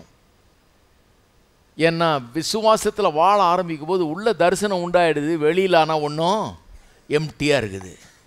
உள்ள பெரிய சாதனையை செய்யக்கூடிய ஒரு நோக்கம் லட்சியமெல்லாம் உண்டாயிடுது, வரைபடம் கிடச்சிருது உள்ள. ஆனால் வெளியே பார்க்கும்போது ஒன்றுமே செய்ய முடியாது. ஒரு சல்லி காசு இல்லாமல் என்னத்தை பண்ண முடியும், என்ன பெரிய ஊழியம் செஞ்சிட முடியும், எங்கே போக முடியும், வீட்டுக்கு பஸ் ஏறி போகிறதுக்கு காசு இல்லையே, அப்புறம் என்ன பண்ண முடியும், அந்த நிலை தான். அப்போ இப்படி தான் எப்போவுமே இருக்கும் பாருங்கள். உள்ளத்தில் தரிசனம் உண்டாகும்போது ரியாலிட்டியில் ஒன்றுமே இருக்காது. இதை ஹேண்டில் பண்ண தெரிஞ்சால் தான் விசுவாச வாழ்க்கையை வாழ முடியும். அதை எப்படி ஹேண்டில் பண்ணணும், ரியாலிட்டியில் இருக்கிறத பார்க்காம வசனம் சொல்கிறத கவனிக்கணும். ஏன்னா காணப்படுகிறவைகள் அநித்தியமானவைகள். அடுத்த வசனம் சொல்லுது, காணப்படுகிறவைகளோ காணப்படாதவைகளோ நித்தியமானவைகள். அப்படின்னா இங்கே காண்கிற இந்த குறைவு அநித்தியமானவை, எந்த நேரத்திலும் அது மாறிடலாம், சூழ்நிலை மாறிடலாம். காணப்படாத தேவனுடைய வாக்குத்தத்தங்கள், அவர் சொல்கிற காரியங்கள் நித்தியமானவைகள். வானமும் பூமியும் ஒளிந்தாலும் அவருடைய வார்த்தை ஒளியவே ஒளியாது. எதை பிடிக்கணுமோ அதை பிடிக்க விட்டுட்டு ராங்கான இதை பிடிச்சிட்டு இருக்கிறோம். நம்ம பார்க்குறத விட்டு சிலர் கண்ணை எடுக்க முடியும் பாருங்கள், அதுதான் பிரச்சனை. அப்போ நான் என்ன பண்ணணும், நான் விசுவாசத்தில் இருக்கணும். விசுவாசத்தில் இருக்கணும்னா என்ன, காணப்படாதவளே நோக்கிட்டு இருக்கணும், காணப்படுறவளை பார்த்து அங்கலாச்சிட்டு இருக்கக்கூடாது. நான் விசுவாசத்தில் இருக்கிறேன்னா அல்லது அவிசுவாசத்தில் இருக்கிறேன்னா எப்படி எனக்கு தெரியும்? 2 அறிகுறிகள், 2 வசனம் காட்டுறேன். 1 பிலிப்பியர் 1ஆம் அதிகாரம், பிலிப்பியர் 1ஆம் அதிகாரம் 25ஆம் வசனம். இங்கே தமிழில் 26, இங்கிலீஷில் வாசிக்கிறவங்க 25 பாருங்கள். சில இடத்துல தமிழ் சர்வீஸில் இங்கிலீஷ் பைபிள் வச்சுருக்காங்க சிலர். இப்படியெல்லாம் கோளாறுகள் இருக்குது நம்ம நாட்டில். அதனால் தமிழில் வாசிக்கிறவங்க 26 பாருங்கள், இங்கிலீஷில் வாசிக்கிறவங்க 25. உங்கள் விசுவாசத்தின் வர்த்தனைக்காகவும் சந்தோஷத்துக்காகவும் நான் பிழைத்து. அதாவது விசுவாசத்துக்கு கூடவே சில காரியங்கள் வருதான். விசுவாசம் இருந்ததுன்னா இன்னொரு காரியம் கூடவே இருக்கும். அது என்ன? சந்தோஷம். விசுவாசத்தின் சந்தோஷம். த ஜாய் ஆஃப் ஃபெய்த் இங்கிலீஷில் வருது பாருங்கள், ஜாய் ஆஃப் ஃபெய்த். அப்போ ஃபெய்த் இருந்தால் ஜாய் இருக்கும், விசுவாசம் இருந்தால் சந்தோஷம் இருக்கும். பாக்கெட்டில் நிறையா இருக்கும்னு சொல்லல, விசுவாசம் இருந்தால் பாக்கெட்டில் நிறையா இல்லைனா கூட, பேங்க்கில் எதுவும் இல்லைனா கூட, உள்ளத்தில் எடுபட முடியாத ஒரு சந்தோஷம் நிச்சயம் உண்டாயிருக்கும். என் கர்த்தர் என்று எல்லா தேவைகளையும் சந்திக்கிறவர், அவர் என்னை கைவிட மாட்டார் நிச்சயம் உள்ளத்தில் இருக்கும். அதனால ஒரு சந்தோஷம் உண்டாயிருக்கும். எப்படிப்பட்ட சந்தோஷம்? நான் கேட்குறதெல்லாம் கிடைச்சிட்டா இப்போ சந்தோஷப்படுவேன் இல்லையா, அந்த சந்தோஷம் இப்போவே எனக்கு இருக்கும். பெற்று கொண்டவனை போல இருப்பேன் நான், ஏன்னா பெற்றுக்கொள்வேன் என்கிற நிச்சயம் உண்டாயிடுச்சு. கேட்கும் போதே பெற்றுக்கொண்ட நிச்சயம் உண்டாயிடுச்சு. அப்போ பெற்றுக்கொண்டவனை போல சந்தோஷப்படுகிறேன் உள்ளத்தில். இன்னும் பெற்றுக்கொள்ள வரல, ஆனால் என்னுடைய உள்ளத்தில் அப்படிப்பட்ட ஒரு நிச்சயம் இருக்கிறதுனால அப்படிப்பட்ட சந்தோஷம் வந்துடுது. விசுவாசம் வந்துட்டா சந்தோஷம் கூடயே வரும். இன்னொன்று எபிரேயர் 4ஆம் அதிகாரம், எபிரேயர் 4ஆம் அதிகாரத்தில் 3வது வசனம், எபிரேயர் 4:3. விசுவாசிக்கிறவர்களாகிய நாமோ அந்த இளைப்பாறுதலில் பிரவேசிக்கிறோம். விசுவாசம் இளைப்பாறுதலுக்குள்ளே கொண்டு போய் விடுகிறது. விசுவாசம் வந்தால் ரெஸ்ட் உண்டாயிடும். ரெஸ்ட் நான் நிம்மதி. விசுவாசம் இருந்ததுன்னா you will be in a state of rest. இளைப்பாறுதல் என்கிற நிலையிலே நீங்கள் இருப்பீர்கள். அப்படின்னா என்ன? கண்ணை மூடினா தூக்கம் வரும். அதுதான் நிறைய பேருக்கு பிரச்சனை. நம்ம என்ன நினைக்கிறோம்? போய் லைனில் நின்று அவர்கிட்ட ஜாம் பண்ணிட்டா தூக்கம் வந்துடும் இன்றைக்கி நைட்டில். இப்படியே 30 வருஷம் பண்ணிட்டு இருக்கவங்களாம் இருக்கிறாங்க. தூக்கமே வரமாட்டேன் 30 வருஷமாக. எப்படி வரும்னு நீங்கள் சொல்லியிருக்குது. விசுவாசம் இருந்தால் இளைப்பாறுதல் உண்டாயிடும். இளைப்பாறுதல் நான் படுத்தா கண்ணை மூடினா தூக்கம் வரணும், அதான் இளைப்பாறுதல். தூங்கும்போது பண்ணுற ஜபம் சொல்லி கொடுத்தேன் இல்லையா? பண்ணுறீங்களா? ஹலோ, என்னெல்லாம் சொல்லித்தரோம் பாருங்க. இங்கே தூங்கும்போது ஒரு ஜபம், எந்திரிக்கும் போது ஒரு எல்லாம் இதெல்லாம் ட்ரைனிங் கொடுக்குறோம். இங்கே தூங்கும்போது என்ன ஜபம்? ஆண்டவரே என் கண்களை மூடி தூங்க போகிறேன், ஆனால் நான் கண்களை மூடி உறங்கி கொண்டிருக்கும் போது இஸ்ரவேலின் தேவனாகிய நீர் உறங்குவதும் இல்லை தூங்குகிறதும் இல்லை. எனக்காக கண் விழித்து என்னுடைய பிரச்சனைகளை தீர்க்கும்படியாக இரவும் பகலும் நீரும் தூதர்களும் வேலை செய்து கொண்டிருக்கிறீர்கள். எனக்கு வாசலை திறந்து கொண்டிருக்கிறீர். எனக்காக காரியங்களை நடப்பித்து கொண்டிருக்கிறீர். உள்ளங்களை அசைத்து கொண்டிருக்கிறீர். காரியங்களை நடப்பித்து கொண்டிருக்கிறீர். நாளை காலை நான் எழுந்திருக்கும் போது நிறைய காரியங்கள் மாறி இருக்கும், எனக்கு சாதகமாய் இருக்கும், நன்மைகள் உண்டாகும், வாசல்கள் திறக்கப்படும், காரியங்கள் வாய்க்கும், வாய்ப்புகள் உண்டாகும். உமக்கு நன்றி ஆண்டவரே. பிரச்சனை நிறையா இருக்குது, அதில் இப்படி ஜபம். ஏன்னா இதுதான் கரெக்டான ஜபம். நான் தூங்கிட்டு இருக்கும்போது அவர் தூங்குறது இல்லை, அவர் தூங்குறதே கிடையாது. ஃபார் யுவர் இன்ஃபர்மேஷன், தூங்காத தேவன் அவர். நான் தான் தூங்குறேன். நான் தூங்கும்போது அவர் உழைச்சிட்டு இருக்கிறார். அதான் ஒரு அம்மா சொன்னிச்சான், World War II அப்போ லண்டன் பட்டணத்தில் வாழ்ந்த ஒரு அம்மா எல்லாரையும் கொண்டு போய் எங்கேயோ பேஸ்மெண்ட்டில் தங்க வச்சுருந்தாங்களாங்க. நாரிடிச்சான். ஏன்னா அங்கே ஒன்றும் வசதியே கிடையாது, அவ்வளோ பேர் போய் அங்கே இருந்திருக்காங்க. இந்த அம்மா தூங்க முடியாமல் கஷ்டப்பட்டு எந்திரிச்சு தான் வீட்டுக்கு போயிடுச்சு. அது வீடெலாம் வரிசையாக இடிஞ்சு கிடக்குது, பாம்பு விழுந்து, ஹிட்லர் பாம்பு போட்டுட்ருக்கான். இந்த அம்மா போய் அந்த இடிஞ்சு போன ஒரு பகுதி இடிஞ்சு போயிருக்கு, ஒரு பெட்ரூமில் போய் படுத்து தூங்கிட்டு இருக்குது. இவன் தேடிட்டு இருக்கான். அந்த அம்மாக்கு அந்த வயசாக நம்ம எங்கே போச்சு தேடி கடைசியில் வீட்டுக்கு வந்து பார்த்தா அங்கே நல்லா தூங்கிட்டு இருக்குதான். சொன்னாங்களே, ஏம்மா இப்போ வீடு பாதி விழுந்துருச்சு, மீதி இருக்குது, அதில் போய் படுத்துட்டு இருக்கலாமா, இங்கேருந்து தப்புறதுக்கு தானே உன்னை கொண்டு போய் அங்கே வச்சோன்னாங்களாம். எப்படிங்க உன்னால் தூங்க முடியுதுன்னாங்களாம். அந்த அம்மா சொன்னிச்சான், அதான் அவர் முழிச்சிட்டு இருக்கிறாரு, நான் தூங்குறேன். 2 பேரும் முழிச்சிருந்து இப்போ என்ன ஆக போகுது?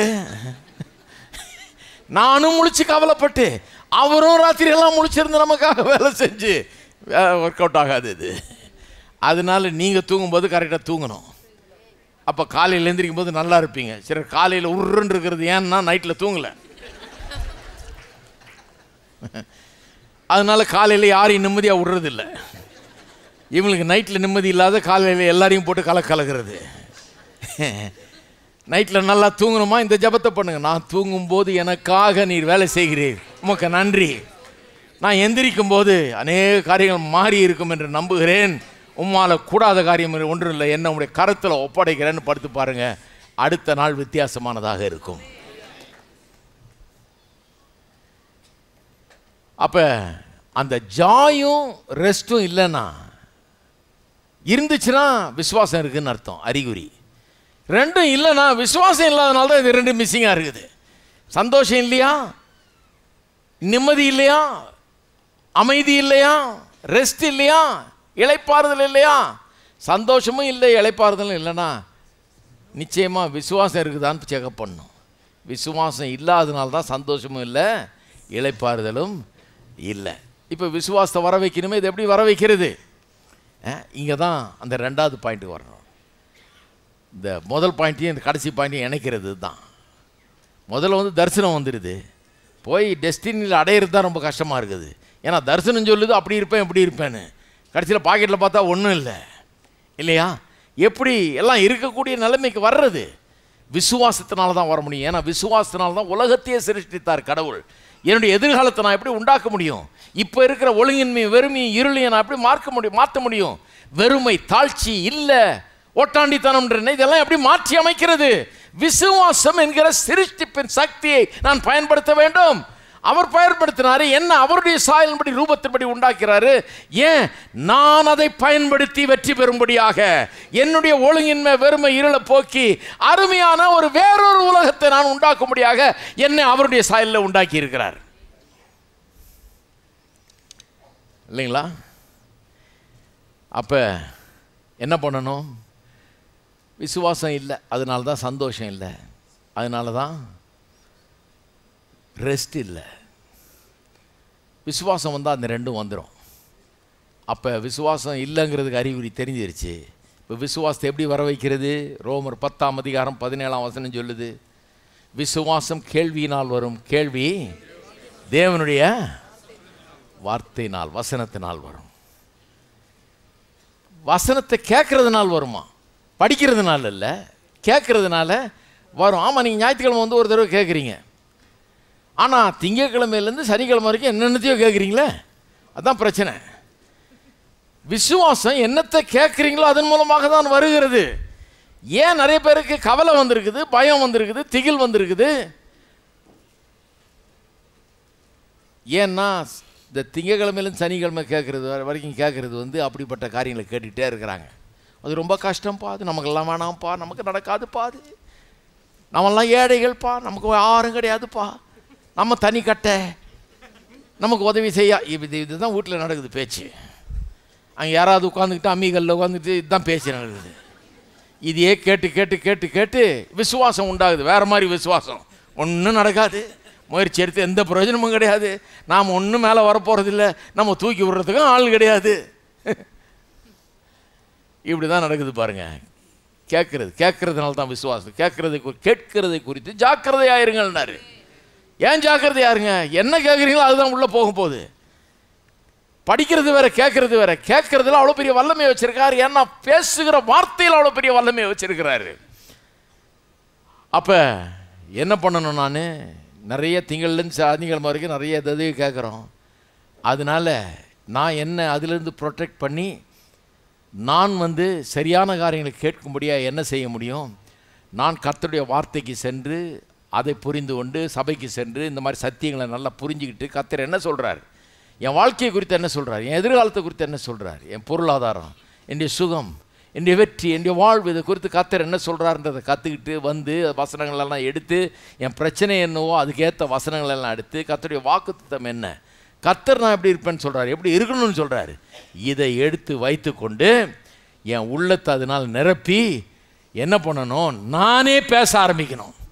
நான் பேசுகிற அந்த வார்த்தைகளை என்னுடைய காதுகள் கேட்க வேண்டும்.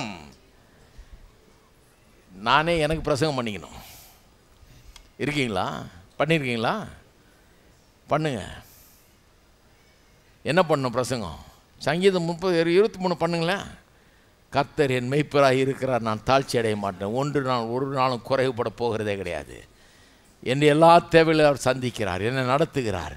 என்னை கைவிடாத தேவன், ஒரு நாளும் என்னை ஓட்டாண்டி ஆக்க மாட்டார். அது அவருடைய சித்தமே கிடையாது. எனக்கு போதுமான எல்லாவற்றையும் அவர் வைத்திருக்கிறார். பாலும் தேனும் ஓடுகிற நலமும் விசாலமான தேசம் எனக்காக வைக்கப்பட்டிருக்கிறது. கிறிஸ்துவுக்குள்ளாக என்னை கொண்டு வந்திருக்கிறார். செல்வ செழிப்பான இடம் கிறிஸ்துவுக்குள்ளே இருக்கிறதுன்றது அது நல்ல இடம். அங்கே கொண்டு வந்து என்ன விட்டுருக்கிறாரு. கிறிஸ்துவுக்குள்ளே நான் இருந்துக்கிட்டு அப்படி இருக்க முடியாது என்னால் அப்படிங்கிறத பிரசங்கமாக செய்யுங்க. நீங்கள் பேசுங்க, உங்கள் காதுகள் அதை கேட்கட்டும். எவ்வளோ நாள் பேசணும்? சந்தோஷம் வர்ற வரைக்கும் பேசுங்க. நல்ல அறிகுறி அது, சைனு. இளைப்பாறுதல் வர்ற வரைக்கும் பேசுங்க. கண்ணை முன்ன தூங்குற மாதிரி நிலைமை வர்ற வரைக்கும் பேசுங்கள்.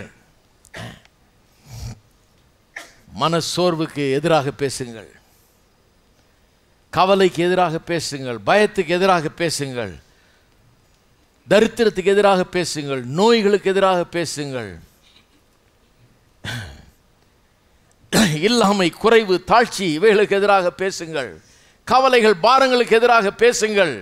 பேசுங்கள். கர்த்தருடைய வார்த்தை என்ன சொல்லுதுன்றதை பேசுங்க. எதையோ ஒன்றும் இல்லை, அவருடைய வார்த்தை என்ன சொல்லுகிறது, நீங்கள் எப்படி இருப்பீங்கன்றதை பேசுங்க. உங்களுடைய வீடு எப்படி இருக்கும், உங்கள் மனைவி எப்படி இருப்பாள், பிள்ளைகள் எப்படி இருப்பார்கள், உங்களுடைய கையின் பிரயாசம் எப்படி இருக்கும். வசனம் சொல்லுதே, தான் வாஸ்து காமிச்சேன் இல்லையா, 128 சங்கீதம். மனைவி எப்படி இருப்பா, அதான் எப்படி இருக்கிறான்னு சொன்னேன்னே பிரதர், அதை சொல்லலை. எப்படி இருக்கிறான்றதை பேசி பிரயோஜனம் கிடையாது, அப்படியே தான் இருப்பா.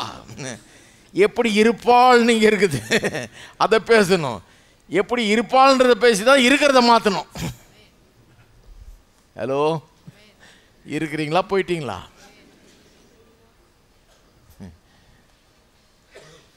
பிள்ளைங்க எப்படி இருப்பாங்க, இப்படி தாங்க இருக்கிறான். எப்படி இருப்பான் அதை பேசுங்க. எப்படி இருப்பான் பையன், எப்படி இருப்பான் பொண்ணு, இப்போ இருப்பா பொண்ணு, அதை பேசுங்க. உங்கள் பிள்ளைகள் எப்படி இருப்பார்கள் அதை பேசுங்க. நீங்கள் பேசி பாருங்கள். நான் சொல்கிற வெற்றி வருதா இல்லையா பாருங்கள். நிச்சயமாக வரும் வெற்றி. பேசுங்கள். பொருளாதாரம் எப்படி இருக்கும், பொருளாதார நிலைமை எப்படி இல்லை, இப்போ ஒன்றுமே இல்லை, அதை சொல்லலை. எப்படி இருப்பீங்கன்றதை பேசுங்க. பிரசங்கம் பண்ணுங்க. கர்த்தருடைய வார்த்தை என்ன சொல்லுகிறது அதை பேசுங்க. விசுவாசம் கேள்வியினால் வரும், கேள்வி தேவனுடைய வசனத்தினால் வரும். உங்களுடைய வார்த்தையினுடைய வல்லமையை குறைவாய் எடை போட்டுறாதீங்க. அப்படி தான் அந்த அறிக்கையை பற்றிலாம் பிரசங்கம் பண்ணுறது ஒரு நாள் கேட்டார். என்ன சொல்கிறாரு, ஆமாம் நீங்கள் என்னையா எல்லாம் வாயில் தான் இருக்குதா, நான் ஏதோ ஒரு நல்ல ஒரு நெகட்டிவாக ஒரு ஏதாவது சொன்னேன்னா நான் செத்தா விழுந்துட போகிறேன். எத்தனையோ தடவை நம்ம சொல்கிறோம், ஒன்றும் ஆகுறது இல்லையே. எத்தனையோ தடவை நான் செத்தேன், போச்சு, கிழிஞ்சது இப்படின்றோம். என்ன ஆகிடுச்சு, ஒன்றும் ஆகலை, அப்படியே தான் இருக்கிறேன், நல்லா தான் இருக்கிறேன் நான். அதனால் நீங்கள் சொல்கிறது தப்பு, பேசினா ஒன்றும் ஆகிடாது அப்படின்னா. நான் சொன்னேன், ஐயா இந்த பிசாசு ரொம்ப குறுக்கு புத்தி உள்ளவன். அவன் உடனே கொல்றவன் கிடையாது. ஏன்னா அவனுக்கு தெரியும், ஒரு வார்த்தை தப்பாக அவங்கள்ட்ட நெகட்டிவ் வார்த்தை வந்துடுச்சுன்னா உடனே நீங்கள் செத்தீங்கன்னா எல்லாருக்கும் புரிஞ்சிருக்கும். டேப் வச்சுக்குவாங்க நாக்கில், எல்லாரும் பேசவே பேசாமல். ஐயோ இந்த வார்த்தையை சொன்னார் பொத்துன்னு விழுந்துட்டாரியா, பார்த்து யாரும் வாயை திறக்காதீங்க, பேசாதீங்கன்னு எல்லாம் ஊரே பரவிடும் நியூஸு. யாரும் வாயை திறக்க மாட்டான், எல்லாருக்கும் தெரிஞ்சிடும். அப்புறம் யாரையும் கொல்ல முடியாது. அதனால் பிசாசு மெல்ல கொல்லுகிறவன், உங்களுக்கு தெரியாமல் கொல்லுகிறவன். அவன் என்ன பண்ணுறான், ஒவ்வொரு தடவை நீங்கள் நெகட்டிவாக பேசும்போதும் இவ்வளோ விஷத்தை ஏற்றுறான். நீ அடுத்த நாள் காலையில் எந்திரிச்சு வேலைக்கு போகிறீங்க, நல்லா சாப்பிட்றீங்க, பிரியாணி கிரியாணிலாம் சாப்பிட்டு வர்றீங்க, சந்தோஷமாக சிரித்து பேசுகிறீங்க, எல்லாம் பண்ணுறீங்க, உங்களுக்கு ஒன்றும் தெரில, விஷம் போயிடுச்சு உள்ள. இது மாதிரி ஒரு 5-6 மாதம் ஏற்றுனா அப்புறம் ஆள் அவுட்டு. உடனே ஆக மாட்டேங்குது. ஏன்னா உடனே ஆச்சுன்னா நீங்கள் கண்டுபிடிச்சி சுதாரிச்சுக்குவீங்கன்னு தெரியும். அவன் எல்லாரையும் கொல்லவும் அழிக்கவும் எல்லா இடத்துலேருந்தும் பறிக்கவும் திருடவும் வந்தவன். அவன் என்ன பண்ணுறான், உடனே அழிக்கிறது இல்லை, இப்படி கொஞ்சம் கொஞ்சமாக கொல்லுகிறவன் அவன். அதனால் அவன் சொல்கிறான், பேசு ஒன்றாகாது. நீ பேசு, நீ என்ன ஆச்சு, ஒன்றாகலையேன்றான். நான் சொல்கிறேன், ஆகிக்கிட்டு இருக்குது, உள்ள விஷம் ஏறிக்கிட்டு இருக்குது, கொண்டிருக்கிறது, ஜீவனை பறித்து கொண்டிருக்கிறான், அது அழிவிலே போய் முடியும். இயேசு மரத்தை பார்த்து சொன்னார், இனி எவரும் முன்னிடத்தில் கனி புசியாது இருக்க கடவன் சொன்னால் பட்டே போயிடுச்சு. 24 மணி நேரம் தான் பட்டு போயிடுச்சு, இலையெல்லாம் உதிர்ந்துருச்சு. வார்த்தையில் அவ்வளோ பெரிய வல்லமை பாருங்கள். வார்த்தை எதுக்கு அப்படி பண்ணுறாரு, காமிக்கிறாரு என்ன பவர் இருக்குது அதில்ன்னு. இப்படி ஆகிடும் அப்படிங்கிறாரு. உடனே ஆகலையே, அன்னைக்கு அந்த வழியாக போகிறாங்க, ஒன்றுமே ஆகலை. அடுத்த நாள் திரும்பி வரும்போது தான் பார்க்குறான் பேதுரு, ஐயோ நீ சபித்த மரம் பட்டு போயிட்டுன்றான். அன்னைக்கு ஒன்றும் ஆகலை. காலைல சபிச்சார், உள்ளே போனாங்க எருசலேமுக்கு. நாளில் அன்றைக்கி எல்லாம் செய்ய வேண்டியதெல்லாம் செஞ்சுட்டு திருப்பி ஊருக்கு போகிறாங்க. வெளியில் தங்கியிருக்காங்க எருசலேமுக்கு வெளியே. போகிற வழியில் பார்த்துக்கிட்டு தான் போகிறாங்க, ஒன்றும் ஆகலை. என்னென்னமோ சபிச்சாரு, அது நல்லா தானே இருக்குது மரம்ட்டு போனாங்க. அடுத்த நாள் வர்றாங்க, பார்த்தா இலையே காணோம். 24 மணி நேரம் பட்டு போயிடுச்சு. நெகட்டிவாகவே அவ்வளோ நல்லா வேலை செய்யணும், பாசிட்டிவாக எவ்வளோ பவர்ஃபுல்லாக வேலை செய்யும் தெரியுமா? பிரமாதமாக வேலை செய்யும். நல்ல வார்த்தைகளை சொல்லி பாருங்கள், கர்த்தருடைய வாக்குத்தத்தங்களை சொல்லி பாருங்கள், பேசி பாருங்கள், இதை பிரசங்கித்து பாருங்கள், இதை உங்களுக்கே சொல்லி பாருங்கள், உங்களுக்கே பேசி பாருங்கள். நாள் முழுக்க இதை கேளுங்க. அவங்க சொன்ன கதை, இவங்க சொன்ன கதை, அது இது, அதை பேசுறதுக்கு பதிலாக இதை சொல்லிகிட்டே இருங்க. உங்களுக்கு சொல்லுங்கள், உங்கள் காதுகள் கேட்க சொல்லுங்கள், முணுமுணுத்து கொண்டே இருங்கள், தியானித்து கொண்டே இருங்கள். நான் சொல்லுகிறேன், பெரிய மாற்றத்தை காண்பீங்க. இங்கேருந்து அங்கே போயிடுவீங்க, விஷன்லேருந்து ரியாலிட்டிக்கு போயிடுவீங்க. இது ரியாலிட்டி ஆகிடும். வசனம் சொல்லுகிறது நிஜமாகிவிடும் வாழ்க்கையில். ஒரே ஒரு காரியம் சொல்லி முடிச்சிடுறேன். நிறைய பேர் ஏற்கனவே ஒரு உலகத்தை பாவத்தின் மூலமாக, பாவ வாழ்க்கையின் மூலமாக, பாவத்தில் விழுந்து போன மனுஷர்களாக இருந்ததன் மூலமாக ஒரு விதமான உலகத்தை உண்டாக்கிட்டோம். நமக்கு குழப்படி உலகம். நம்முடைய வாழ்க்கையே அந்த பாவத்தினால் பாதிக்கப்பட்ட ஒரு வாழ்க்கையாக இருக்குது. குடும்பத்தில் சமாதானம் இல்லை, பொருளாதாரத்தில் பெரிய முன்னேற்றம் கிடையாது, வாழ்வு கிடையாது, வெற்றி கிடையாது, ஒன்றும் கிடையாது. ஏன்னா அந்த எல்லாம் இந்த பாவம் சாபம் என்பவையின் அறிகுறிகள் அப்படி ஆகிடுச்சு. அதில் வாழ்ந்துட்டோம் ரொம்ப நாள். இப்போ ரட்சிக்கப்பட்டிருக்கோம், புது விதமான ஒரு உலகத்தை உண்டாக்கணும். ஆனால் இந்த பழசை அழிக்கணும். வேத வசனத்தில் ஒரு அற்புதமான படம் மாதிரி ஒன்று கொடுக்கப்பட்டிருக்குது பழைய ஏற்பாட்டில். நோவாவின் காலத்தில் ஒரு வெள்ளத்தை வச்சு கர்த்தர் உலகத்தை அழித்தார். அழிச்சிட்டு ஃப்ரெஷ்ஷாக ஸ்டார்ட் பண்ணார். ஞாபகம் இருக்குதா? ஏன் நல்ல உலகத்தை உண்டாக்குனார்? எல்லாம் நல்லது நல்லது என்று கண்டார். முதல் அதிகாரத்தில். 6ஆம் அதிகாரம் வரத்துக்குள்ளே எல்லாம் கெட்டதாகிடுச்சு. நோவான்ற ஒரு ஆள் அவனுடைய குடும்பத்தின் மேலே மட்டும்தான் கர்த்தருடைய தயவு இருந்தது. மீதி பேரெல்லாம் கெட்டவர்களாயிட்டாங்க, மோசமானவர்களாயிட்டாங்க. கண்டிப்பாக அதை செஞ்சே ஆகணும்னு ஆயிடுச்சு. இல்லைன்னா ஒரு நாள் கூட மிஞ்ச மாட்டான். மனு வர்க்கமே அழிஞ்சு போயிடும், பாவத்தில் மூழ்கி போயிடும்.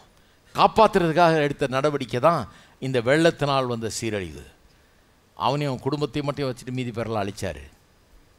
40 நாள் இரவும் பகலும் மழை பெய்யுது. 150 நாள் தண்ணீர் அங்கே பூமியை மூடிக்கொண்டிருந்தது. தேவையாது? அவர் நினச்சிருந்தாருன்னா இவ்வளோ 150 நாளில் தண்ணி மூடிட்டு இருக்க வேண்டியதில்லை. மதகுகள்லாம் திறக்கப்பட்டு அடியில் இருக்க தண்ணியெல்லாம், பூமிக்கு அடியில் இருக்க தண்ணியெல்லாம் வெள்ளம் உண்டாச்சு. வெள்ளம் வெறும் மழையில் உண்டானதில்லை, அடியில் இருக்கிறதெல்லாம் பீச்சிக்கிட்டு உடச்சிக்கிட்டு வெள்ளம் உண்டாயிடுச்சு. இவ்வளோ பண்ணணுமா? 150 நாள் தண்ணி மூடிட்டு இருக்குமா உலகத்தை? சிம்பிளாக பண்ணியிருக்கலாமா? ஒரு வார்த்தை சொல்லியிருந்தாருன்னா எதெல்லாம் அழியணுமோ அதெல்லாம் அழிஞ்சிருக்கும், யாரெல்லாம் காப்பாற்றுமோ அவங்களெல்லாம் காப்பாற்றிருக்கலாம். ஏன் அப்படி பண்ணலை? ஒரு பிக்சரை நம்ம காண்பிக்கிறார். நோவாவின் காலத்தில் எல்லாத்தையும் எப்படி அழிச்சிட்டு முதல்லேருந்து ஆரம்பித்து திருப்பி உண்டாக்குனாரோ அதுபோல் கடைசியிலும் பண்ண போகிறார். ஆனால் இப்போ கிறிஸ்தவர்களாக இருக்கிற நாம், கிறிஸ்தவ விசுவாசிகளாக இருக்கிற நாம் இதையெல்லாம் இப்படி தான் செய்ய வேணும். இந்த ஏற்கனவே நாம் உண்டாக்கி இருக்கிற இந்த குழப்பமான வாழ்க்கையை, தோல்வியின் வாழ்க்கையை, இந்த நாம் பாவத்தின் சாபத்தின் மூலமாக உண்டான இந்த காரியங்களை அகற்றி போட்டு, முற்றிலுமாய் நீக்கி போட்டு ஒரு ஃப்ரெஷ் ஸ்டார்ட் ஆரம்பிக்கணும். அது எப்படி ஆக்குறது? நம்ம எங்கே வெள்ளத்தை வர வைக்கணுமா? அந்த வெள்ளத்தில் எல்லாம் மூழ்கி அழியணுமா? அது ஒரு படம் தான் பாருங்கள். அது ஒரு திருஷ்டாந்தமாய் சொல்லப்பட்டிருக்கிறது. புதிய ஏற்பாட்டில் சொல்கிறாரு, இயேசு சொல்கிறாரு, எவனாகிலும் இந்த மலையை பார்த்து நீ பெயர்ந்து சமுத்திரத்திலே தள்ளுண்டு போன்று சொல்லி தன் இருதயத்திலே தான் சொன்னபடியே நடக்கும் என்று தன் இருதயத்திலே சந்தேகப்படாமல் விசுவாசித்தால் அவன் சொன்னபடியே ஆகும் என்றார். மலையை பார்த்து சொன்னால் அவன் சொன்னபடியே ஆகும், சந்தேகப்படாமல் விசுவாசித்தான்றார். மலை திருஷ்டாந்தமாய் சொல்லப்பட்ட ஒன்று. மலை ரியல் மலையை சொல்லி, ரியல் மலையை யார் அது இருந்துட்டு போதுங்க, நல்லா இருக்குது, கொஞ்சம் சுற்றி போனால் கூட பரவாயில்ல, அதை யாரும் அகற்ற விரும்பலை. ஆகவே திருஷ்டாந்தம் மலைங்கிறது மலையை சொல்லலை. என்ன சொல்கிறார்? மலை போன்ற பிரச்சனைகள். சிலருக்கு வெறும் ஒரு மலை இல்லை, மலை தொடர்ச்சியே இருக்குது, நிறைய மலைகள் இருக்குது, அவங்களுக்கு குறுக்க நிற்கிது, அவங்க முன்னேற விடாமல், கர்த்தர் அவர்களுக்காக வைத்திருக்கிற நோக்கங்களை அடைய விடாமல் மலைகளாக இருக்குது. கண் பார்க்குற தூரம் ஒரு மலை 2 மலை இல்லை, இதெல்லாம் எப்போ கடக்க போகிறோன்னு இருக்குது. அப்படிப்பட்ட பிரச்சனையாக இருக்குது. இயேசு சொல்கிறார், மலையை பார்த்து பெயர்ந்து சமுத்திரத்திலே தள்ளுண்டு போ என்று சொல்லி. அப்போ மலை திருஷ்டாந்தமாக இருக்குது சொல்லப்பட்டிருக்கிறது. அப்போ சமுத்திரமும் திருஷ்டாந்தமாக தானே இருக்கணும். எந்த சமுத்திரத்தில் கொண்டு போய் அதை போடுறது? மலை என் பிரச்சனை, உங்கள் பிரச்சனை. இந்த பிரச்சனையாக இருக்கிற மலையை லிட்ரலாக இருக்கிற சமுத்திரத்தில் கொண்டு போட சொல்லியிருக்குது. இல்லை, திருஷ்டாந்தமாய் சொல்லப்பட்ட சமுத்திரத்தில் கொண்டு போட சொல்லியிருக்குது. அப்போ திருஷ்டாந்தமாய் இருக்கிற சமுத்திரம் என்று சொன்னால் அந்த சமுத்திரத்தை எங்கே கொண்டு போய் கண்டுபிடிக்கிறது? இயேசு சொல்கிறார் யோவான் 7ஆம் அதிகாரத்தில், என்னை விசுவாசிக்கிறவனுடைய உள்ளத்திலிருந்து ஜீவ தண்ணீர் உள்ள நதிகள் புறப்பட்டு ஓடும். அடுத்த வசனம் சொல்லுது பரிசுத்தாவியை குறித்து சொல்லியிருக்கிறார். இதுன்னு பரிசுத்தாவி வரும்போது இப்படி நடக்கும்னு. அந்த அர்த்தம் என்ன? பரிசுத்தாவியானவர் வரும்போது என்ன பண்ண போகிறாரு? தேவனுடைய வசனத்தை குறித்து வெளிச்சத்தை தரப்போகிறார். அதனால தான் பேதுருவெல்லாம் மந்த இருதயம் உள்ளவர்களாக இருந்தாங்க. என்ன சொல்லியிருக்கு பழைய பாட்டில்னு விளங்கவே இல்லை. பரிசுத்தாவியானவர் பெந்தெகோஸ்து நாளில் ஊற்றப்பட்ட பிறகு என்ன மாதிரி பிரசங்கம் பண்ணுறார்? வாயை திறக்கிறார், நதி மாதிரி புறப்பட்டு வருது. ஏன்னா வசனத்தின் வெளிச்சம் உண்டாயிடுச்சு, அறிவு உண்டாயிடுச்சு, இயேசு யாருங்கிறது விளங்கிடுச்சு. வசனத்திலிருந்து ஆவியானவர் சகல சத்தியத்துக்குள்ளே நடத்துகிறார். அதுக்காக தான் ஆவியானவர் கொடுக்கப்பட்டிருக்கிறார், சகல சத்தியத்துக்குள்ளே நடக்கும்படியாக. இன்னொன்று, அவர் சொன்னதெல்லாம் நமக்கு நினைவுபடுத்துறதுக்கு பரிசுத்தாவியானவர் உதவுவார்ன்றார். அப்போ பரிசுத்தாவியானவர் வந்து இன்னொரு இடத்துல சொல்லப்பட்டிருக்குது 1 கொரிந்தியர் 2ஆம் அதிகாரம் 9-10 வசனங்களில், தேவன் தம்மில் அன்பு உறவுகளுக்காக உண்டு பண்ணவைகளை எந்த கண்ணும் கண்டதில்லை, எந்த காதும் கேட்டதில்லை, எந்த மனுஷனுடைய இருதயத்துக்கும் அவைகள் தோன்றினதும் இல்லை. ஆனால் நமக்கோ அவைகளை தேவன் தம்முடைய ஆவியினால் வெளிப்படுத்தி இருக்கிறார். அப்போ ஆவியே வெளிப்படுத்துகிற ஆவி. எவ்வளோ வெளிப்படுத்த முடியும், எவ்வளோ நாம் புரிஞ்சு கொள்ள முடியும்? நான் உங்களுக்கு காண்பித்தேன் எபேசியர் 3ஆம் அதிகாரத்தை போதிக்கும் போது சில வாரங்களுக்கு முன்னால். புது சிருஷ்டிப்பாக இருக்கிற நம்முடைய இருதயம், நம்முடைய புதிதாக சிருஷ்டிக்கப்பட்ட இருதயம் கப்பாசிட்டி எவ்வளவு? அன்லிமிட்டெட். எவ்வளோ புரிந்து கொள்ள முடியும்? நிறைய புரிந்து கொள்ள முடியும். எவ்வளோ புரிந்து கொள்ள முடியும்? அளவு கடந்த விதத்தில் புரிந்து கொள்ள முடியும். ஏன்னா இது வந்து ஒரு இயற்கைக்கு அப்பாற்பட்ட ஒரு காரியம், ஒரு சூப்பர் நேச்சுரல் திங். ஆண்டவரை பற்றி எவ்வளோ நான் அறிஞ்சு கொள்ள முடியும்? ஆவியானவர் எவ்வளோ வெளிப்படுத்துகிறாரோ அவ்வளோத்தையும் அறிந்து கொள்ள முடியும். உங்களுக்குள்ள ஒரு அபிஷேகம் இருக்கிறது, எல்லாத்தையும் உங்களுக்கு அது போதிக்கிறது என்று சொல்லி இருக்கிறது. அப்போ கர்த்தரை குறித்த எல்லா காரியங்களும் இந்த வேத வசனத்திலிருந்து எனக்கு விளக்கி போதித்து என்னுடைய உள்ளத்தை நிரப்பும்படியாக, வார்த்தை குறித்த வெளிச்சத்தினால் நிரப்பும்படியாக ஆவியானவர் அருளப்பட்டிருக்கிறார். அப்படி நிரம்பும் போது அது மட்டும் இல்லை, வார்த்தையை பற்றி வேதம் சொல்லும்போது தண்ணிக்கு ஒப்பிடுகிறது. திருவசனம் முழுக்கினால் இந்த திருவசனத்தில் முக்கி எடுத்து சபையை என்ன பண்ணுறாரா? பரிசுத்தம் ஆக்குகிறார். தண்ணியில் விட்டு கழுவுற மாதிரி சபையை எப்படி பரிசுத்தமாக்குறாரு? இந்த வசனமாகிய தண்ணீரில் வச்சு. அப்போ வசனத்தினால் உள்ள நிறைஞ்சு, வசனத்தின் வெளிப்பாட்டால் நிறைஞ்சு, அது பெரிய நதிகள் போல, நதி இல்லை, நதிகள் போல கிளம்பி பல நதிகள் சேர்ந்து தான் பெரிய சமுத்திரமாக போய் அங்கே சமுத்திரத்தில் சேருது. அப்படி பல நதிகள் கிளம்பி புரண்டோடி சமுத்திரம் மாதிரி இந்த வேத வசனங்கள், நமக்குள்ள வேத வசனத்தை குறித்த அறிவு நம் மூலமாக, நம்முடைய வாயின் மூலமாக வெளியே வர ஆரம்பிக்கிறது. இப்படி ஒரு பெரிய வெள்ளத்தை, நோவாவின் காலத்தை வெள்ளத்தை காட்டிலும் பெரிய வெள்ளத்தை உண்டாக்க முடியும். இந்த வெள்ளத்தில் உங்களுடைய மலை போன்ற பிரச்சனைகள், அந்த மலைகளை தூக்கி எறின்றாரு. அவைகளை இனி காண்பதே கிடையாது. மலை போன்ற பிரச்சனைகளை அகற்றணும்னா குழா தண்ணியை வச்சுட்டு தெளிக்கக்கூடாது மலை மேலே. அது குழா தண்ணியை வச்சு தெளிச்சிங்கன்னா மலை அப்படியே இருக்கும். நதிகள் தேவை, சமுத்திரம் தேவை. சமுத்திரத்தின் நடுவில் தூக்கி எரியணும். அது காணாமல் போகணும். இனி ஒருபோதும் காணாதபடிக்கு எரியணும். எரிய முடியும்ன்றாரு. மலையை பார்த்து சொல்லுன்றாரு, அந்த பிரச்சனையை பார்த்து பேசுன்றாரு, அந்த பிரச்சனைக்கு பதில் என்ன என்பதை சொல்லுன்றாரு, அந்த பிரச்சனை எங்க போகணும், அது என்ன ஆகணும்ன்றது பேசுன்றாரு. அது அப்படியே ஆகும் என்கிறார். நான் நம்புகிறேன், நான் அதை விசுவாசிக்கிறேன்.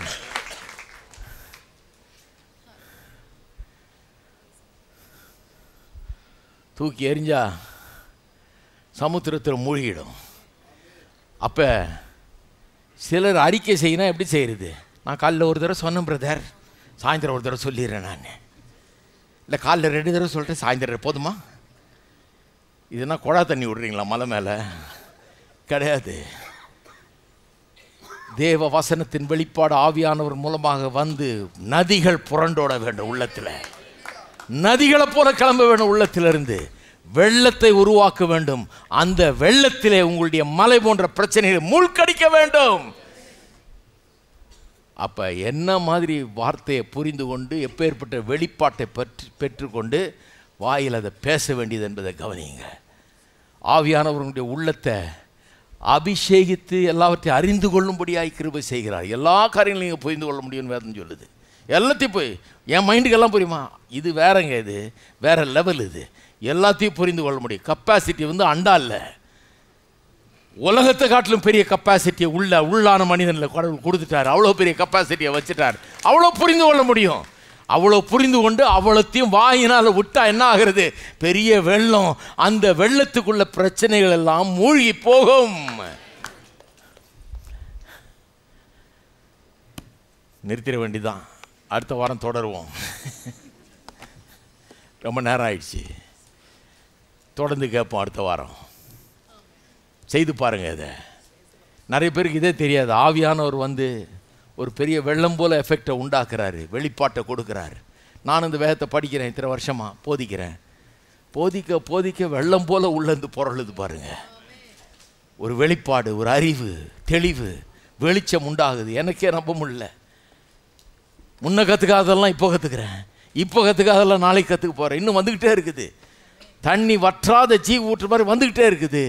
ஏன்னா பரிசுத்த ஆவியானவர் பண்ணுகிற வேலை. ஆவியை கொண்டு வார்த்தையை கொடுத்த வெளிச்சத்தை கொடுக்குறாரு. வெளிச்சத்தை கொடுக்கும்போது அதை பேசவே நேரம் இல்லை. கட்டவிழ்த்து விட்டால் ஒரு வெள்ளம் போல் வருகிறது. அந்த வெள்ளத்தில் பிரச்சனையெல்லாம் அடிச்சிட்டு போயிடும், மூழ்கி போகும்.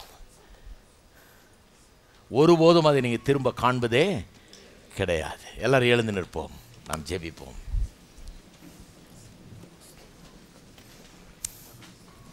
இப்படி தான் விசுவாசம் வேலை செய்யுது. அப்போ கன்ஃபெஷன்லாம் எவ்வளோ பெரிய முக்கியம் பாருங்கள். இதுதான் விளங்காமல் சிலர் பேசிகிட்டு இருக்கிறாங்க. சொன்னால் ஆயிடுமா? விளங்கவே இல்லை. நடத்து இந்த பிரசங்கத்தை கேட்டிருப்பாங்கன்னு கேட்க மாட்டாங்க. இந்த பிரசங்கத்தை கேட்டிருக்கவே மாட்டாங்க. ஆமாம், வாயிலன்னு சொன்னான்னு ஆயிடுமா அப்படிம்பாங்க. அவங்களுக்கு என்னத்தை சொல்கிறது? ஒன்றும் சொல்லாதீங்க அவங்களுக்கு. ஏன்னா விளங்கவே செய்யாது. சொன்னாலும் புரியாது அவங்களுக்கு. நான் என்ன சொல்கிறேன்றது விளங்காது. நான் சொல்கிற காரியத்தை விளங்கிக்கணும். விசுவாசம் இப்படி தான் வேலை செய்யுது. உங்களுடைய வாழ்க்கையில் நிச்சயமாக அது வேலை செய்யும். கர்த்தர் உங்களுடைய உள்ளங்களை அபிஷேகித்திருக்கிறார். எல்லாத்தையும் புரிந்து கொள்ள, அறிந்து கொள்ளக்கூடிய இருதயத்தை கொடுத்திருக்கிறார். நதிகள் புறப்பட்டு ஓடுன்றிருக்கிறார். அந்த நதிகள் என்ன? பரிசுத்தாவி எப்படி நதியாக புறப்பட்டு ஓடுறாரு? வசனம் நதி போல வருகிறது, வெள்ளம் போல வருகிறது. எல்லாரும் கரங்களை உயர்த்தி நாம் கர்த்தரை துதிப்போம், கர்த்தரை ஸ்தோத்தரிப்போம்.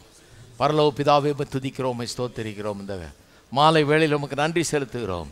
இந்த வார்த்தைகள் ஒவ்வொரு உள்ளத்தையும் தொடரட்டும், உள்ளங்களை சீர்படுத்தட்டும் கர்த்தாவே, எண்ணங்களை சீர்படுத்தட்டும். இன்றைக்கு நாங்கள் கேட்டது போல உள்ளத்தில் உடைய வார்த்தையை கொண்டு பெரிய தரிசனத்தை கொடுப்பீராக.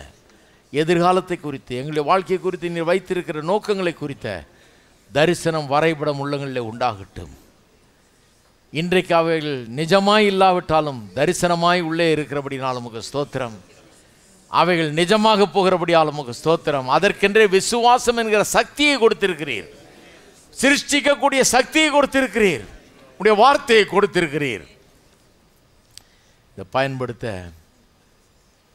உடைய தரிசனத்தின்படி வாழ்க்கையை உருவாக்க, மாற்றி அமைக்க, ஒழுங்கின்மை வெறுமை இருளை போக்கி அருமையான உலகத்தை படைத்தீர். அதுபோல் அப்படிப்பட்ட ஒரு நல்ல வாழ்க்கையை உண்டாக்க ஒவ்வொருவருக்கும் நீர் உதவுகிறபடியால் உமக்கு ஸ்தோத்திரம்.